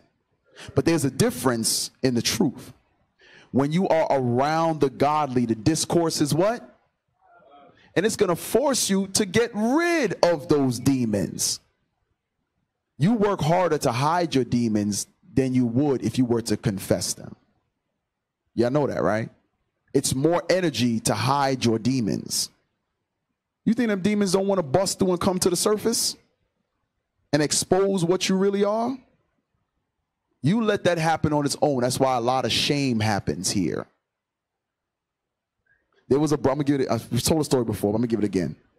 So our first school, there was a brother who was battling with lust, right? Big time. We didn't find out till afterwards. So we're sitting there, after the Sabbath, we all hanging out, sitting in a circle. Like I said, the school, literally our school was the size of the officer's area right there. Literally the entire school was that big, size of the officer area. So, we sitting around after Sabbath, we like, man, we talking, class came off, we just chilling. We didn't have no kitchen, no nothing. None of that stuff existed. And a sister opens the door and walks into the school. She has on spandex. So we're like, whoa, we think she got the wrong place. So we're like, hey, who's that? So his back was to the door. Who's that? I was facing, I was like, who's this? What's going on? So brothers inquire, hey, he turns around, he's like, oh, hey, he walks out and immediately ushers her outside. So now we go outside. Hey, what's going on? You know, what's this? Your man had a whole girlfriend on the side, sitting there going over scriptures with us, hearing all the marriage classes, hearing all of this. That's how your demons are. They will just bust out and shame you because you're not in the right spirit to get healed. So all your demons is doing is multiplying behind the scenes. It's like one of those bacteria or pathogens. It just, you ever seen it under a microscope how it bubbles and just multiplies? That's what the demons are. That's what happens. They just multiply, multiply, multiply. Okay. Yeah. Same brother. Okay, good. Tell it. You know what's so heavy? Same thing, same brother. We sitting there in a circle, and we wanted to go get something to eat, right? After Sabbath. Yeah. Now, mind you, now we. That is all. You was there. He remembers. Yeah. Meanwhile, here we are in Atlanta, Georgia, the home of any type of chicken you want. You can go to JJ's, get you some chicken. Yeah. Hell, you go to Ming Ling and get you some chicken. Right. The brother the brother say, hey, we're sitting here. Yeah, man, let's go get something to eat. Where should we go? The brother busts out Hooters.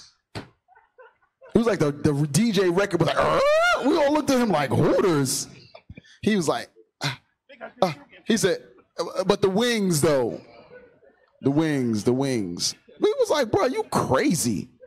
So the signs were there. We were very young at the time. The signs were there. We might have been soldiers.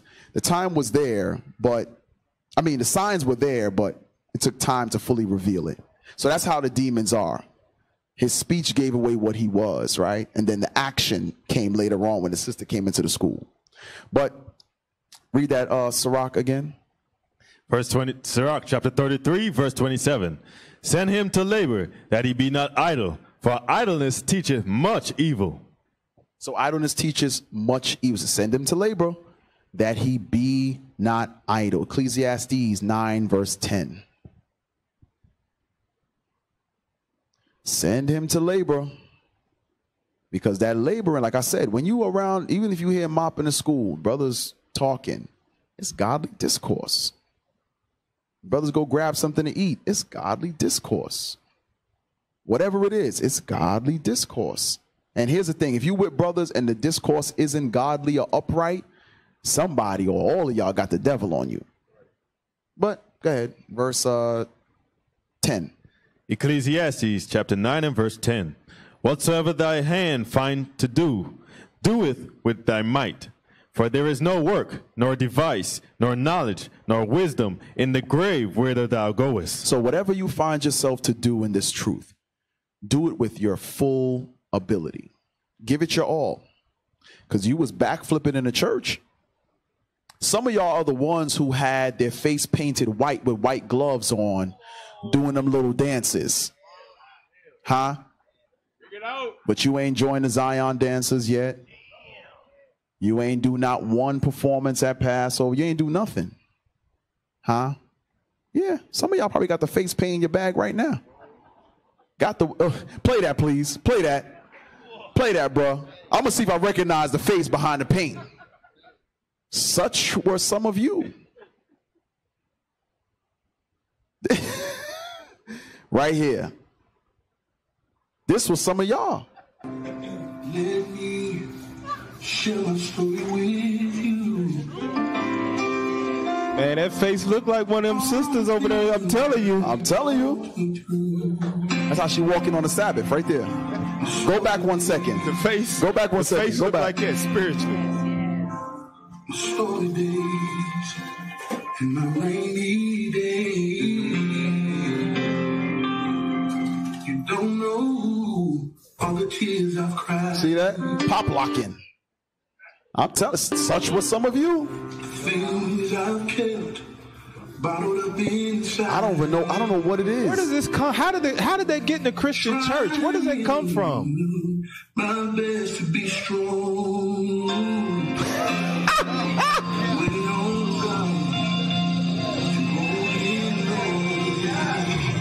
All right, that's it. Some of y'all about to start catching all type of spirits in here. But look, some of y'all was doing that in the church. Some of y'all was doing that in the church. Some of y'all was doing that in the church. Now, y'all won't even get up and dance on a feast day. What do I know? Continue to read. Verse 11. I returned and saw under the sun that the race is not to the swift. This is the point. It doesn't matter how much zeal, well, it does matter, but the zeal that you have now is the swift portion of you running. Does everybody understand that? Your zeal is the swift portion. So you start out every race, you're at your full strength. You can literally surpass everyone in that beginning portion of the race. You start to slow down as the race continues. The longer the race, the slower you become. Everybody understand that?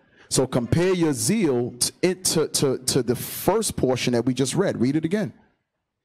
I returned and saw under the sun that the race is not to the swift, nor the battle to the strong, neither yet bread to the wise, nor yet riches to men of understanding, nor yet favor to men of skill, but time and chance happeneth to them all. So now, the amount of time that goes into the swift, the amount of time that goes into the rich, the time that goes into the wise, all of them have time and chance or time and opportunity.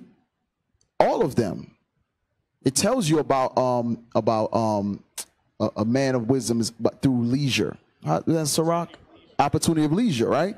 So you have free time, but instead of getting with brothers and studying and getting together and, being charitable and visiting the sick brothers. I know some brothers visit, like the officer here who's sick. They visit him every week. There's a soldier who's sick. Brothers spring the Sabbath with him. Things of that nature. Go over scriptures to keep those brothers encouraged. That is a glorious thing in the eyes of God. So some of you may do that now to help others. But 10, 20 years from now, will you still have that same zeal that you have now? Will you have it then? But continue to read. For a man also knoweth not his time. So nobody knows how much time they're going to endure in this truth or on the earth. Go ahead. As the fishes that are taken in an evil net, and as the birds that are caught in the snare, so are the sons of men snared in an evil time. So now, so are the sons of men. We don't know if they're going to bust in our doors today and start the Inquisition. We don't know when that's going to be. Go ahead. When it falleth suddenly upon them, this wisdom have I seen also under the sun, and it seemed great unto me. There was a little city, and few men within it, and there came a great king against it, and besieged it, and built great bulwarks against it. So now, there was a few men in this city. Solomon said, out of 1,000 women, he found none. Out of 1,000 men, how many he found? One. Use that analogy, right? So in this city, there's only but a few, right? Go ahead. Verse 15. Now there was found in it a poor wise man, and he by his wisdom delivered the city. So the poor is us. We are the poor of God's people. And there's one thing that we may not have the money, but these men that's rearing us up, they are not short of wisdom, the wisdom of God, by no stretch of the word. So these are the few men that are here today. Read. Yet no man remembered that same poor man. Then said I, wisdom is better than strength. Nevertheless, the poor man's wisdom is despised. So the poor man's wisdom is despised, because you got to think about it. How are they having councils against us teaching your nationality? How can they have councils against us teaching thou shalt not kill, thou shalt not steal? Wouldn't that be helpful for you Negroes getting robbed? Right. You Negroes getting shot by stray bullets? I would think that's a good thing for you to teach. But it says a poor man's wisdom is despised. Yes, we don't have it like Creflo and T.D. Jakes and Joel Osteen. We don't got it like them. But the difference is on our side is the one true living God. So our wisdom is despised. That's fine. But it should be respected, loved, and adorned by those who say they believe. There shouldn't be betrayers in here. There shouldn't be those just abiding their time in here. It should be the believers in here. That's why when you pray, pray for those who mean evil to get the hell up out of here. Don't cry when a brother just stopped coming, a sister stopped coming. Your prayers are getting answered. A brother bug out, a sister bug out. Don't shed no tears over that. If you praying for those damn betrayers to be moved up out of here, when they get moved, you want to cry. Why? Because they ain't tell you there was a betrayer? Shoot. I almost said something else. Go ahead, read. The poor man's wisdom is despised, and his words are not heard. The words of wise men are heard in quiet more than the cry of him that ruleth among fools. So it says the words of the wise are heard in the quiet time more so than what? More so than the cry of him that ruleth among fools. You think more so than Joe Biden? Because in our secret chamber, what are we doing? We communicating with who? Who? Most High. Most High is hearing these prayers that you brothers and sisters are sending up. Go ahead. Wisdom is better than weapons of war. It says wisdom is better than weapons of war. So you are equipping yourself when you know the level you have in your artillery. If your spirit ain't right, you have to choose the right weaponry to get it back on the right track. Make sense? That wisdom is the greatest weapon any of us have. Hey, that wisdom is going to save a lot of you brothers from being simps. Huh? Yeah. Because trust me, one of y'all going to pay one of these sisters' bills in here and they have no prospects of marriage. Oh, yeah. One of y'all. They trying to put your vagina on a promissory note, sisters. And some of y'all are going to beguile these brothers to do so. Trust. Some of you are going to give up doing the work of God because you want to stay in bed with the woman all day. Listen, it is what it is. Somebody got to make it true. Read that again. Wisdom is better than weapons of war, but one sinner destroyed much good. So now, one sinner destroyeth much good. So now the question is, we went over when the zeal leaves, all the things that can come with it, right? So then the question is, what's next? Your zeal is dwindling. And I actually told y'all at the very beginning of class, is one of the first statements I made. What's next? Anybody? Nobody paid attention? Nobody wrote it down? Not one. Okay, you got one brother over there. Let's see if one brother paid attention.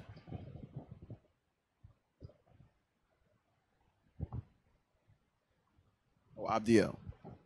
Shalom, leadership. Shalom. So your zeal dwindle, you become idle, and then you seek out your own righteousness. Okay.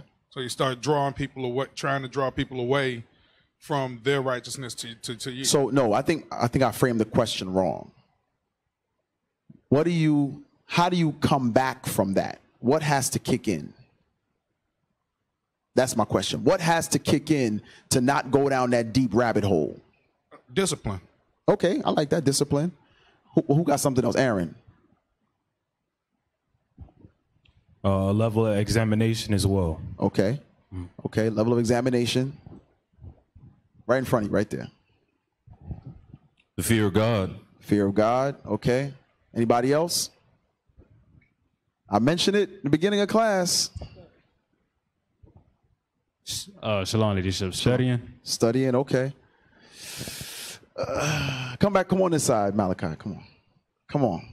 What has to kick in? Your faith. My mellow, my man. That has to kick in.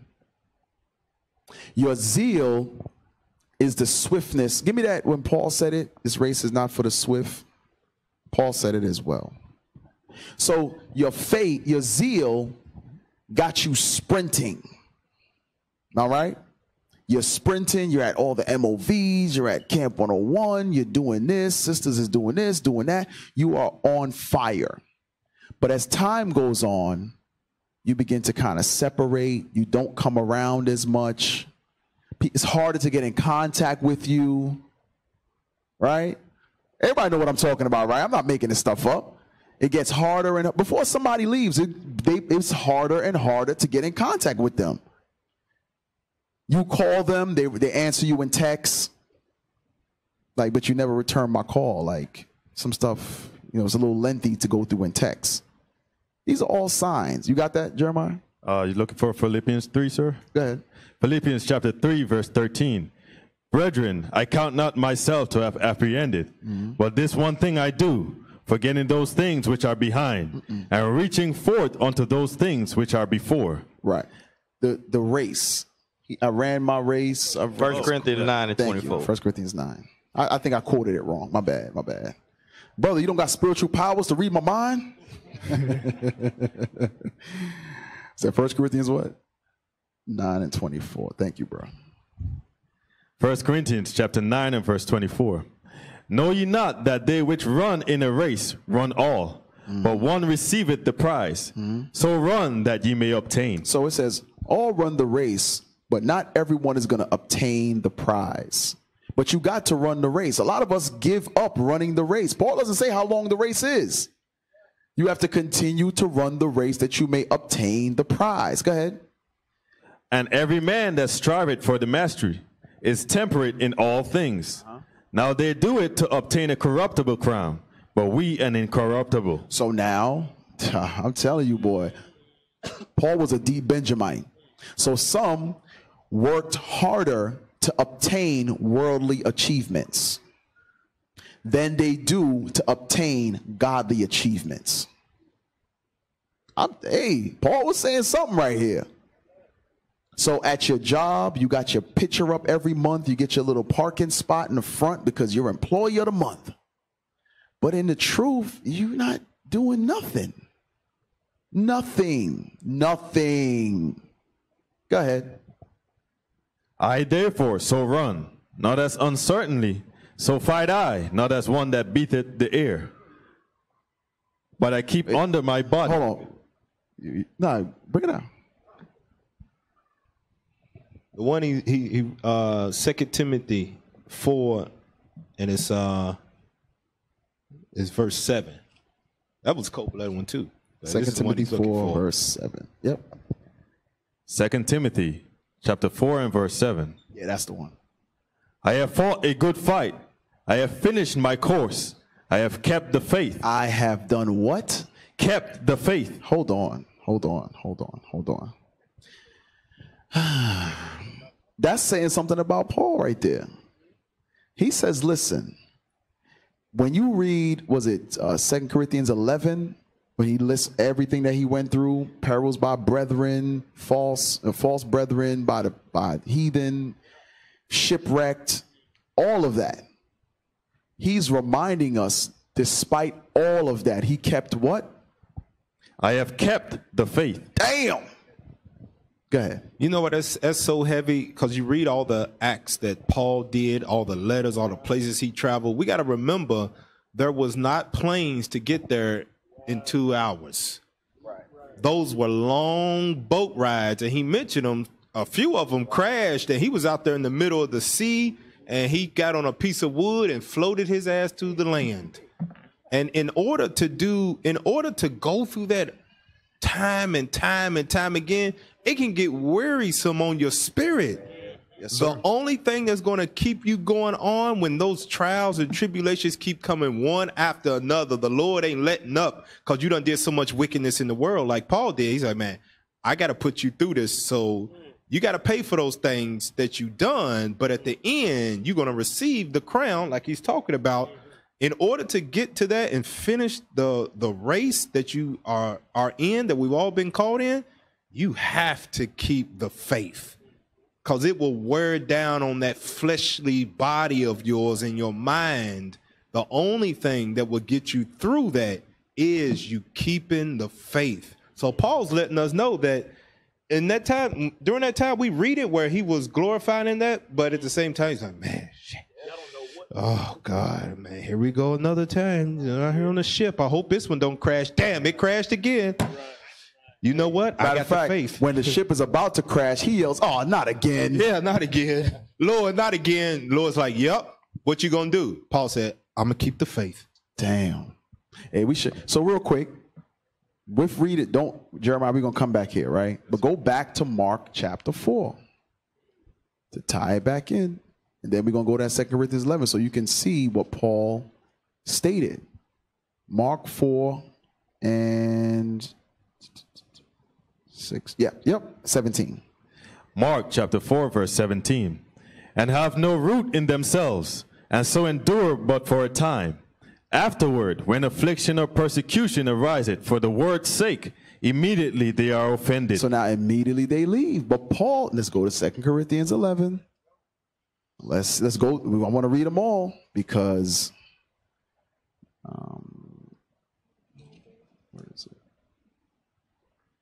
22. Yep. Start at 22. 2 Corinthians chapter 11, verse 22. Are they Hebrews? So am I. Are they Israelites? So am I. Are they the seed of Abraham? So am I.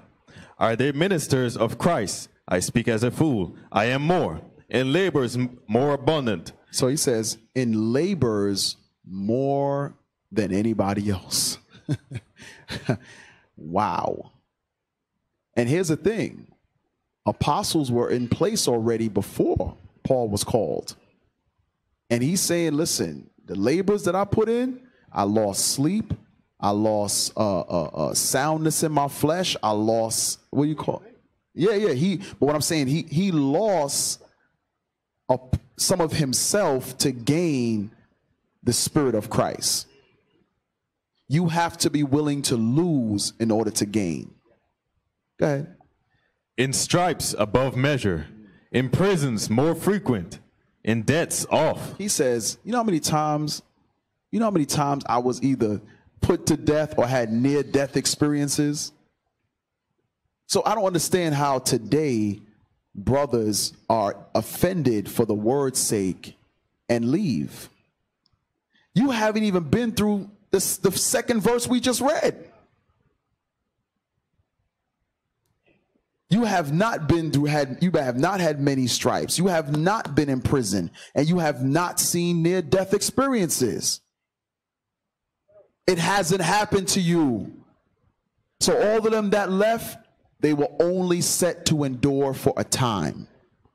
They had no faith. They only had the zeal. That's it. And you know what's funny? Some of them brothers who left, they were here 12 years. The brother just dropped his head. He was like, damn, I've been here 2 months. Damn. Yes.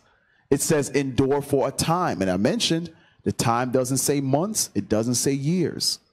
Because what's the optimal goal? To endure until the end. Anything short of the end was only for a time. So if you don't endure until you drop dead or the Messiah returns, it was only set for you to endure 15 years, 20 years, 30 years. That's the time. Go ahead. Of the Jews, 5 times received I 40 stripes, save one. So his own people, the Jews, afflicted Paul. Go ahead. Thrice was I beaten with rods. Once was I...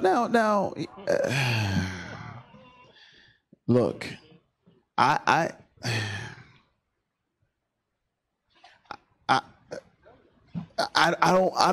don't understand. A brother was corrected by an officer who was younger than him chronologically.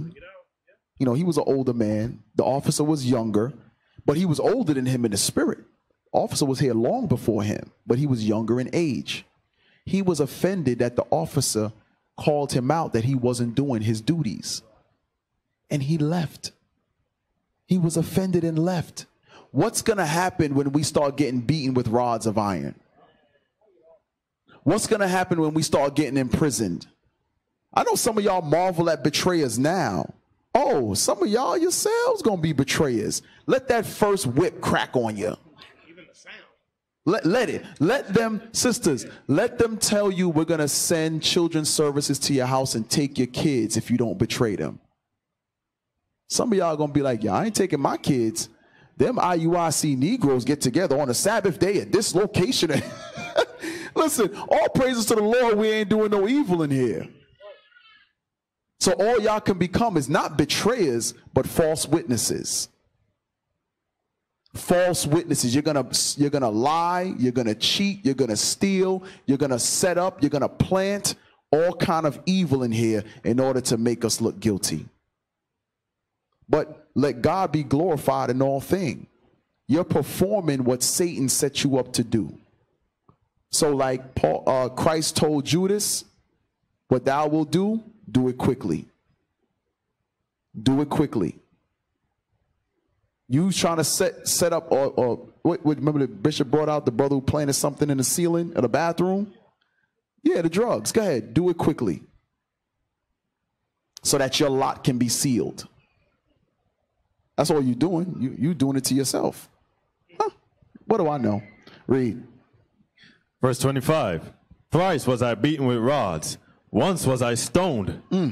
Thrice I suffered shipwreck. A night and a day I have been in the deep. In journeyings often. In what? In journeyings often. Some of you brothers ain't never left your local camp. Never. You got men's conference. You got various things that go on all over the world. And guess what you always saying? It's work. I don't got a babysitter. I don't got this. I don't got that. Paul says these things are only going to be suffered sometimes when you have to journey somewhere else. Leadership was in prison when they went to Cuba. Cuba said, nah, we don't get down. You ain't no free speech here. Click, clank. All you heard was the jail gate clank. Then it all sinks in like, wow. But you know what? Just like they in Acts, when they glorified, when they were beaten, guess what? We rejoice this day as well when it happens to us. Go ahead. Oh, you gotta say something? Oh, go ahead. In journeyings often, in perils of waters, in perils of robbers, in perils by mine own countrymen, in perils by the heathen, in perils in the city, in perils in the wilderness, in perils in the sea, in perils among false brethren. Damn. Somebody got to be the false brethren. Somebody. Because in order to be a false brethren, guess what you have to be? You have to know something about the person you're going to be a false witness of. You have to know a little bit that your story can be believable. So some of you, like we read earlier, is that friend for occasion, just to find out enough about someone to show yourself to be a false brethren. Y'all understand? Find out where that person lives, where that person works, what that person's salary is, whatever the case may be. You just want to find out just enough that you can paint a false narrative that others may believe. Go ahead. In weariness and painfulness, in watching. Why is Paul, and Cap's car touched on it, why is it weariness? Why is it weariness? You don't think getting beaten so much, shipwrecked all the time, betrayed by false brethren, attacked by the heathen, you don't think that wears down your spirit? Paul says, listen, I had to really check my spirit many times because it was getting wearisome to me. Go ahead. In weariness and painfulness, in watchings often. Hey, you know what? We read about the beatings, but we don't think about the beating 2 days later. It's actually worse days later. Y'all know that, right? That's like, I'm just using a light example. When you go to the gym, that first day you work out, do you feel it that first day? Not really. Wait till about day 2 or 3. You can't walk. You're feeling tightness in places you didn't know existed. So imagine that coming from a beating. You're beaten with rods. Yeah, you're going to feel the pain initially, but wait 2 days, 3 days later. Oh, that thing is agonizing. Go ahead. In watchings often, in hunger and thirst, in fastings often. You know, some of y'all need to miss a meal. Huh? Some of y'all need to miss a meal. Paul said, in hunger and thirst. These are ways he suffered, meaning he had nothing to eat, nothing to drink. Let that be the first way you suffer. Miss a damn meal from now and then. Eating 5, 6, 8, 9, 10 times a day. Miss one so you can see what it is when they take that from you. Go ahead. In fastings often, in cold and nakedness. In what? Cold and nakedness. Have many of us had to really suffer in the cold or suffer without any kind of covering? No. No. Go ahead.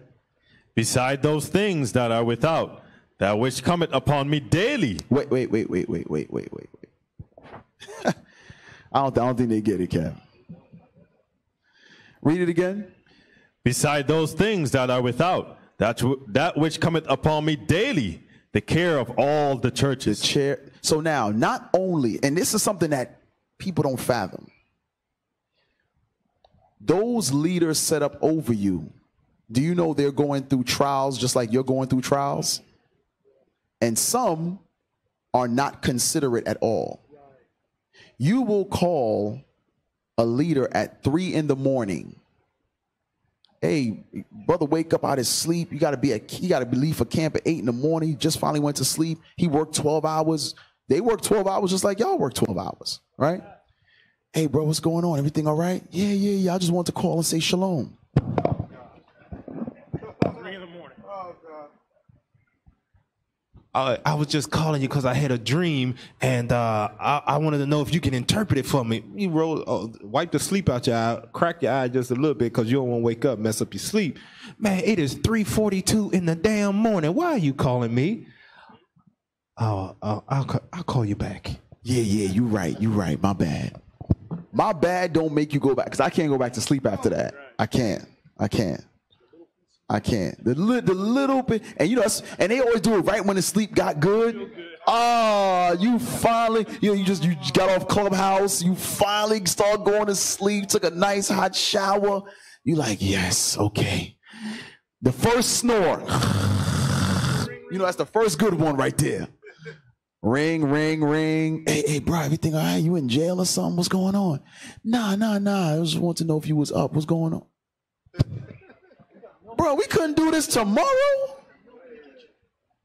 Like, you sure you are? You battling something? Nah. Just call to check on you. At 3:30 in the damn morning. My Lord.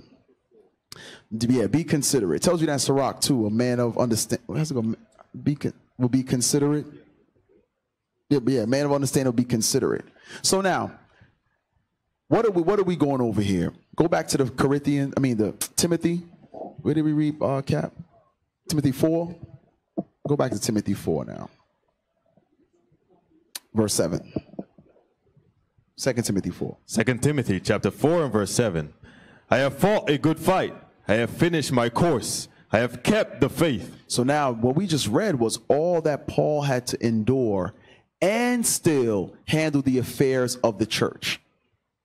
So think about this. While he's gripping that piece of wood for his dear life, he had to still think about when he finally makes it to shore where he has to go to teach the gospel. I want y'all to think about that. When many of us go through affliction, we put the work of the Lord to the side.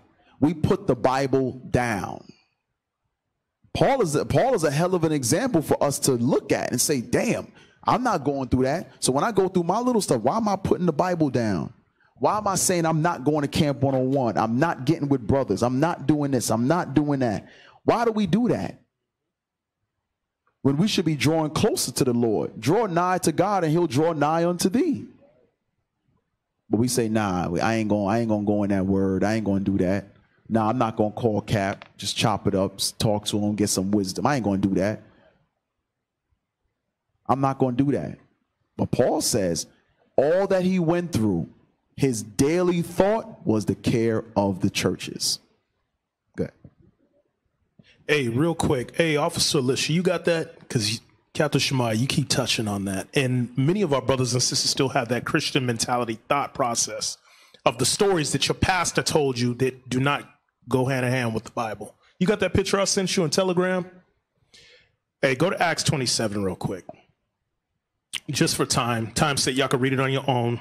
I'm just going to skim through it. This is what Cap is going into pertaining to the shipwreck of Paul. All right.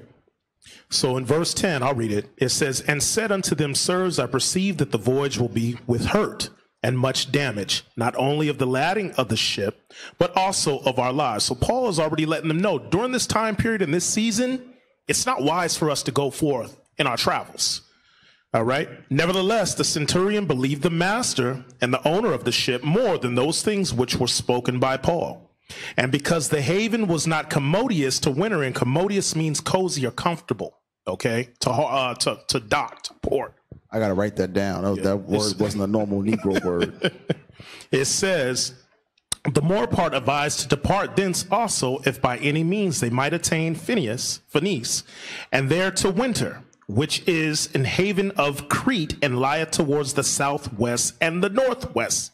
Okay. Verse 13, it says, and when the south wind blew softly, supposing that they had obtained their purpose, losing thence, they sailed close by Crete. But not long after there arose against it a tumultuous wind called Euroclydon. Can you put this up right here? Let the brothers and sisters see this online, because what you said, Captain Shemaiah, is heavy. Brothers just think, hey, the ship crashed and he was just floating on wood, on calm seas.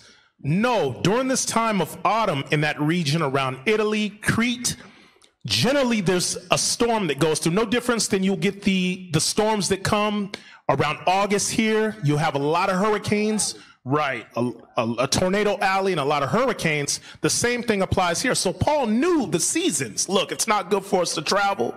Let's dock here. But I want you brothers and sisters to see what this is.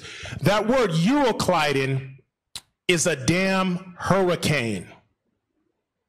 I don't think y'all brothers understand that. Christianity teaches you, hey, the shipwrecked, they were just chilling. Paul was just in the middle of the deep. Scroll up so they can see the picture. Because this is exactly where Paul was, around Italy, Sicily, in that area. You see the eye of the storm right there? Y'all brothers don't understand what Paul went through, what your forefathers went through, how they labored. But the key point with what you said, Captain Shemaiah, jump down to verse 22. We'll start at 21. It says, but after long abstinence, Paul stood forth in the midst of them and said, sirs, ye should have hearkened unto me, and not have loosed from Crete, and to have gained this harm and loss. And now I exhort you to be of good cheer, for there shall be no loss of any man's life among you, but of the ship. So Paul still kept the faith, regardless of what he went through a damn hurricane. He's out there in a hurricane. You don't know what's underneath you. You don't know what's coming on top of you. You don't understand the factor of this wind. This wind mass is crazy, bro. Y'all seen the images of Katrina. But Christianity paints it that he's just floating like on an inner tube. No, bro, you in some deadly wind, gale force wind. All right, but y'all brothers ain't been through nothing, so why would you give up the faith? Why would you give up the faith? Nah, I'm not going to call Captain Shemaiah. You ain't in no gale force winds.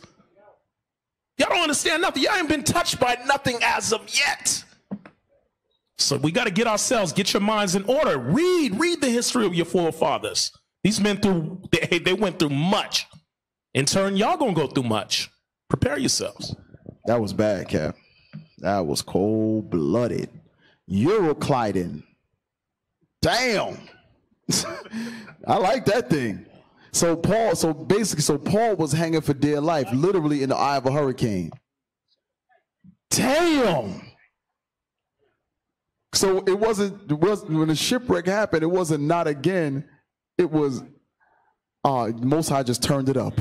Before it was a normal shipwreck, this go around it was because of a hurricane. Damn. Hey, I don't think there's any precepts to bring after that.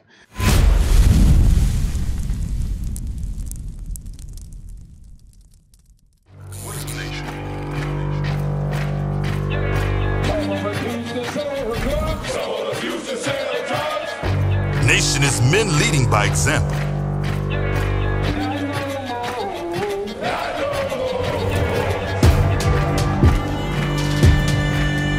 Nation is family.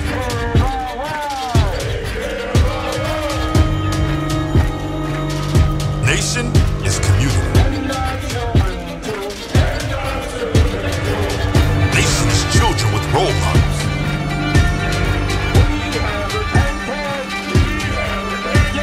Nation is unity.